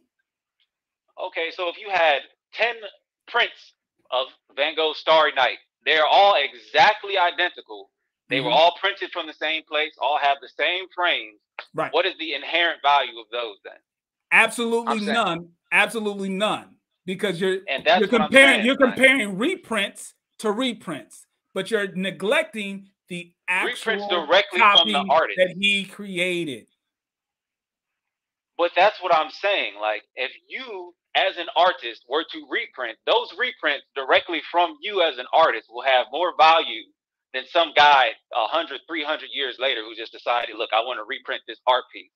So if you wanted to release possibly, but the original one would always have more value. The reprints would have less, correct? And it's the same thing with blockchain-based art, because the appraisal of art is always a subjective subject matter, because I mean, it's that's neither here nor there. Like, we're just talking about it was trying to focus on this point of talking about verifying. Verifying is better, and I don't think you really made a strong enough point of how the digital blockchain and being able to verify the ownership, how that's better and is superior than the current system. Because it cuts out the human error of having an appraiser. It cuts out the human error of having security to protect your artwork. It cuts out the human errors that are all inherent. Let's keep it real. Let's keep it 100. Let's keep it 100. Let's not act as if the Black community is in a dire need of their artwork being verified, right? Let's not act as if, oh, this right here, being able to verify our artwork is the thing that's been holding us back as a community. I don't see this as any type of solution to a problem that we currently have. Okay, now if you're talking about just the Black community, or there's a couple of examples I could give. In any community, what are we looking for? The art community would they would definitely agree with that, because that is a huge problem. Art fraud is a huge problem in the world of art. So I think the art community would 100% disagree with that one. Okay. But as a Black community, I will say, okay, art is not our greatest issue right now financially. Like, if every Black artist were to be able to monetize their work, that would be great. And that is another great selling What's point. Keeping them from monetizing their work now? I don't think you understand my point of view. I'm not saying that it has absolutely no ability that maybe somewhere in the future it can solve a problem that we currently can't find. But you're making it sound as if they cannot monetize their art now. What is stopping them from monetizing their art now? Logistics, usually, like I'm saying, with a physical piece of art, for one. No, we're not talking about physical. We're talking about digital. We're talking about digital. What's stopping them from monetizing their digital art right now without the blockchain? Okay, so let's go regular digital, and we'll go over to the world of music NFT. Now let's just keep it with the art. What's stopping them from monetizing their art now without the blockchain? As far as physical or digital or both? Digital. There's not really a good option to do that. Like I'm saying, you have websites like Flickr and DeviantArt where you can show your artwork. But I'm saying is that really falls prey to the problem of somebody just being able to right click and save your artwork. There's no reason to inherently buy that because there's no on-chain. What are we talking, bro? Listen, what I'm saying is, with you. They can right-click the NFT, correct? But they will never be the owner on-chain of that piece of art. There is nothing that they can do, bro. There's nothing that they can do. So you're telling me, the person who can right-click on Flickr, all of a sudden, because it's on the blockchain, now they care about ownership and having a receipt. Yeah, of course. They didn't care when it. I'm not saying that they care as individuals. I'm saying that it inherently gives it a level of value because now you can say without a doubt that this artwork is original and you are the owner of it. And I'm saying that gives you a level of verifiable ownership that doesn't exist without blockchain technology. There is no equivalent without the blockchain. There is no the equivalent without technology. Okay, bro. Okay. Listen. I don't think you're hearing me. The person who right-clicked in the traditional art gallery online, they don't give a damn about the blockchain. If they were going to right-click in the traditional online art gallery, they're going to right-click with the blockchain. That's not an improvement. I'm just looking for the improvement. That's all. We got 2 more callers, and then I got to go to bed. All right, we got Blake. Blake, you're live on the air. What's going on? Whoa, you can hear me, JT? Yes, sir. Go right ahead. You can hear me? All right. What's up, King? King. I've been on YouTube for too long. When I hear someone call me King, I start patting for my wallet. Go right ahead. I was just gonna say, don't reach for your wallet, man. Don't reach for your wallet, man. I've been watching you since 2020, when you was covering the PPP stuff, man. I come on here. I'm just a non-CEO truck driver. I drive for a company. That's it. I'm one of the broke people, and if you leave it up to Jay Morris and them. But man, shout out to you. Man, I can't even think of his name now. Orlando. Man, y'all still have me laughing, man. Oh yeah, and some people I've been watching ever since Miss Pocket Watcher was telling me stop cutting people off. So yeah, man. I'm still working on that. I'm still working on that. Nah, you way better, because you let people just ramble on for days.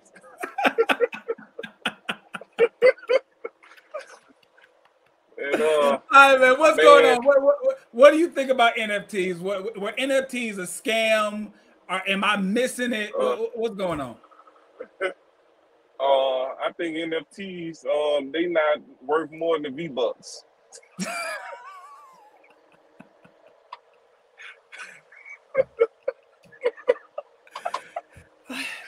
Man.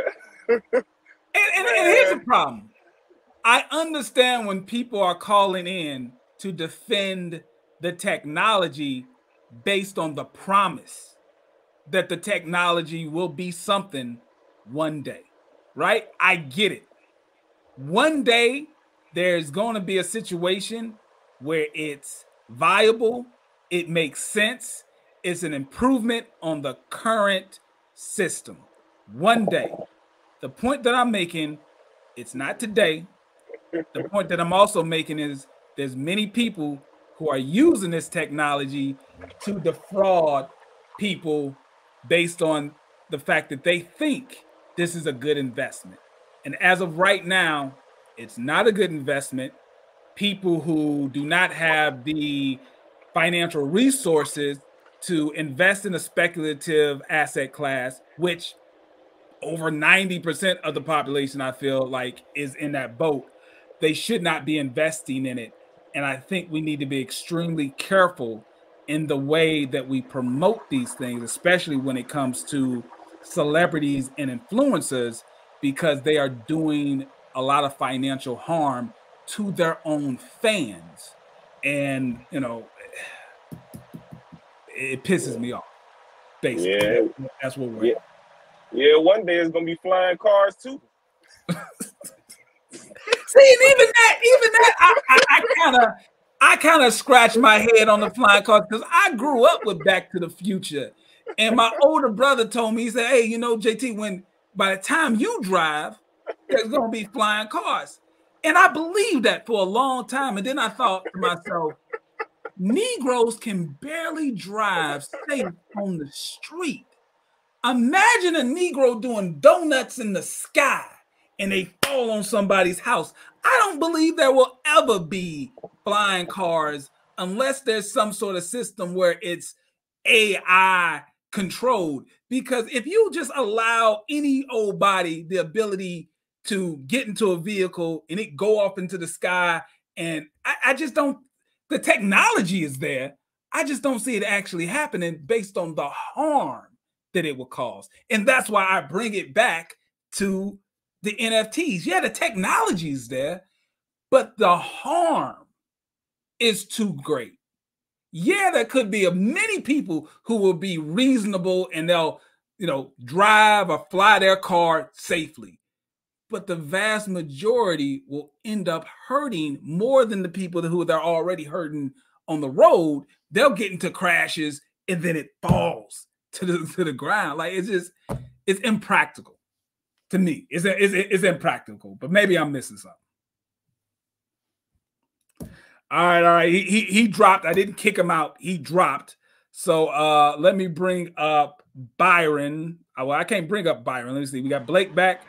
Blake, can you hear me? Yeah, I can hear you. My bad. That was me.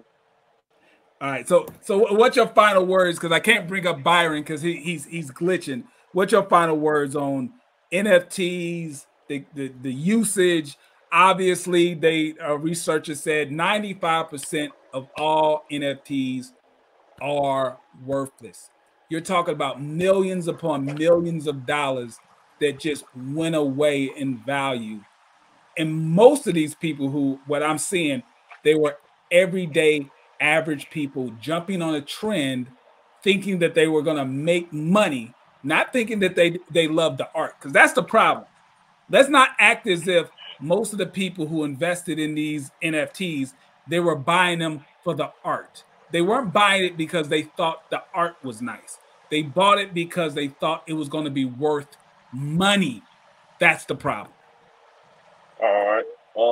My final words, I can't even lie. I don't have no final words on NFT because I don't know anything about it. And but man, if people keep putting their money in there, they're gonna get jacked because people gonna come in, they're gonna grip them. Because the lions don't teach the antelope how to get away. They're gonna get got. Always. Thank you, Blake. I appreciate it. Listen, I have no idea why y'all stayed on for 3 freaking hours. I got caught up in conversations like we were just sitting in front of each other, some of these callers, and we went way too long. But I do want to make a point. There's a particular pocket watcher who has been asking for more money taxes or more money taxes. It's been a long time since I made this, did this video. So I'm going to go out with this video of Mo Money Taxes. Y'all have a great weekend. Hi, I'm Mike Evans with Mo Money. Tell me, what do you know about Mo Money? Brother, all I know is I was there last night getting my taxes done, and today there's more money all the way. You know what I'm saying? And how about you? In here yesterday, back today to get my check. This Mo Money stuff is real. I'm Mo Money for life. How to slow money? Well, come to Mo Money, because we about that. Mo Money Taxes, and once again, it's on, and I got the hookup. Mo Money Taxes. Come down and see us, and you'll be glad that you did. At Mo Money Taxes, you're more than just another number. This year, we're offering our 30-second refunds to go along with our next day refunds. Come down and see us, and you'll be glad that you did. Continuing saga of Mo Money Taxes. Norfolk police are investigating the tax preparer, and they have alerted the IRS about customers' complaints. Where's my check? That's the question all of these people want answered. The IRS is basically verifying to us that our money is here in their bank account. Friday, crowds gathered at Mo Money Taxes in Norfolk. On Granby Street, owner Mario Brady told us he printed 50 checks and 30 did not clear. The banks have refused to cash their checks, saying that there is fake.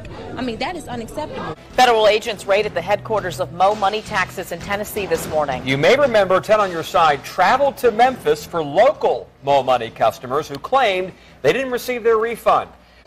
We continue to follow another developing story. New tonight, tensions continue to run high as customers wait for their tax returns that they say we're not getting from Mo Money Taxes. You can see the level of anger just a few hours ago at this Norfolk location off Brambleton. Angry customers who say they were promised refund checks and didn't get them broke windows, and police were called to break up the angry crowd. That's just ridiculous. Marcus Eves, a former customer who says he filed his taxes with Mo Money in 2007, is worried about what we recently uncovered behind this Mo Money Tax Services location on Elvis Presley. This is wrong for, files to be out here. This is people's personal information that anybody could have come by and gotten. Investigators are now looking into the discovery of thousands of documents thrown into 3 dumpsters behind the facility. Shortly after authorities arrived on scene and put up crime scene tape, so did Marquis Granberry with Mo Money Taxes. Normally, we would have our files shredded and shredded or whatever, but we don't throw files in the garbage can. I asked him what happened and why the documents were not shredded. Our lease was up on this operation, so I assume the landlord went inside of the location, and for whatever reason, he decided to throw the files in a dumpster. You'll have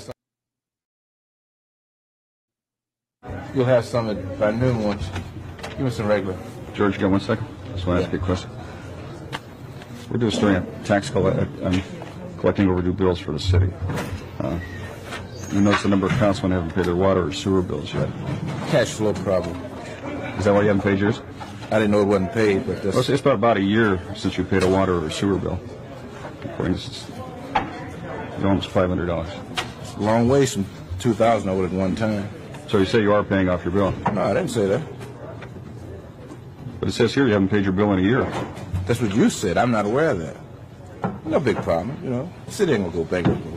Well, don't you think it's a bad example to set? No, I do not. I don't have the money. You don't have money to pay a $400 water bill? I do not have the money, okay? Did you hear me? Well, in a time of austerity, just a minute. Don't you think it's... How much you owe? Well, you owe $440. I do not have the money. You say you don't have money to pay your bill.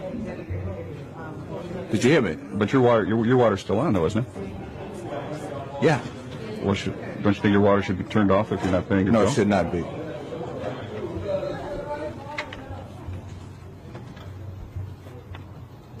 You know, one of these days you're gonna corner me and I'm gonna kick your ass. Okay? And one of the days you're gonna corner me and I'm gonna kick your ass. Well, don't you think that's a legitimate question, George? I mean, you're not the only councilman. You're not the only councilman. Wait a minute. I gave you a legitimate answer. You asked me about my water bill. What did I tell you? You said you didn't have the money. But your water's still on, isn't it? Now, that was my fucking answer to you. But I don't think everybody has that luxury of having their water tough maintained. Shit. Okay, now, one of these days you're going to corner me and I'm going to kick your ass. Now, keep fucking with me, okay? Now, I'm telling you, keep fucking with me. Now, one of these days you're going to grab me with the wrong fucking minute. Now, I gave you my fucking answer, okay? Okay. We got now, I ain't bullshitting with you. We got to meet. Now, you scared him, but I'll kick your goddamn ass, boy. I ain't bullshitting with you. Son of a bitch. Now, you hang around with me if you want. Now, you think I'm bullshitting with you.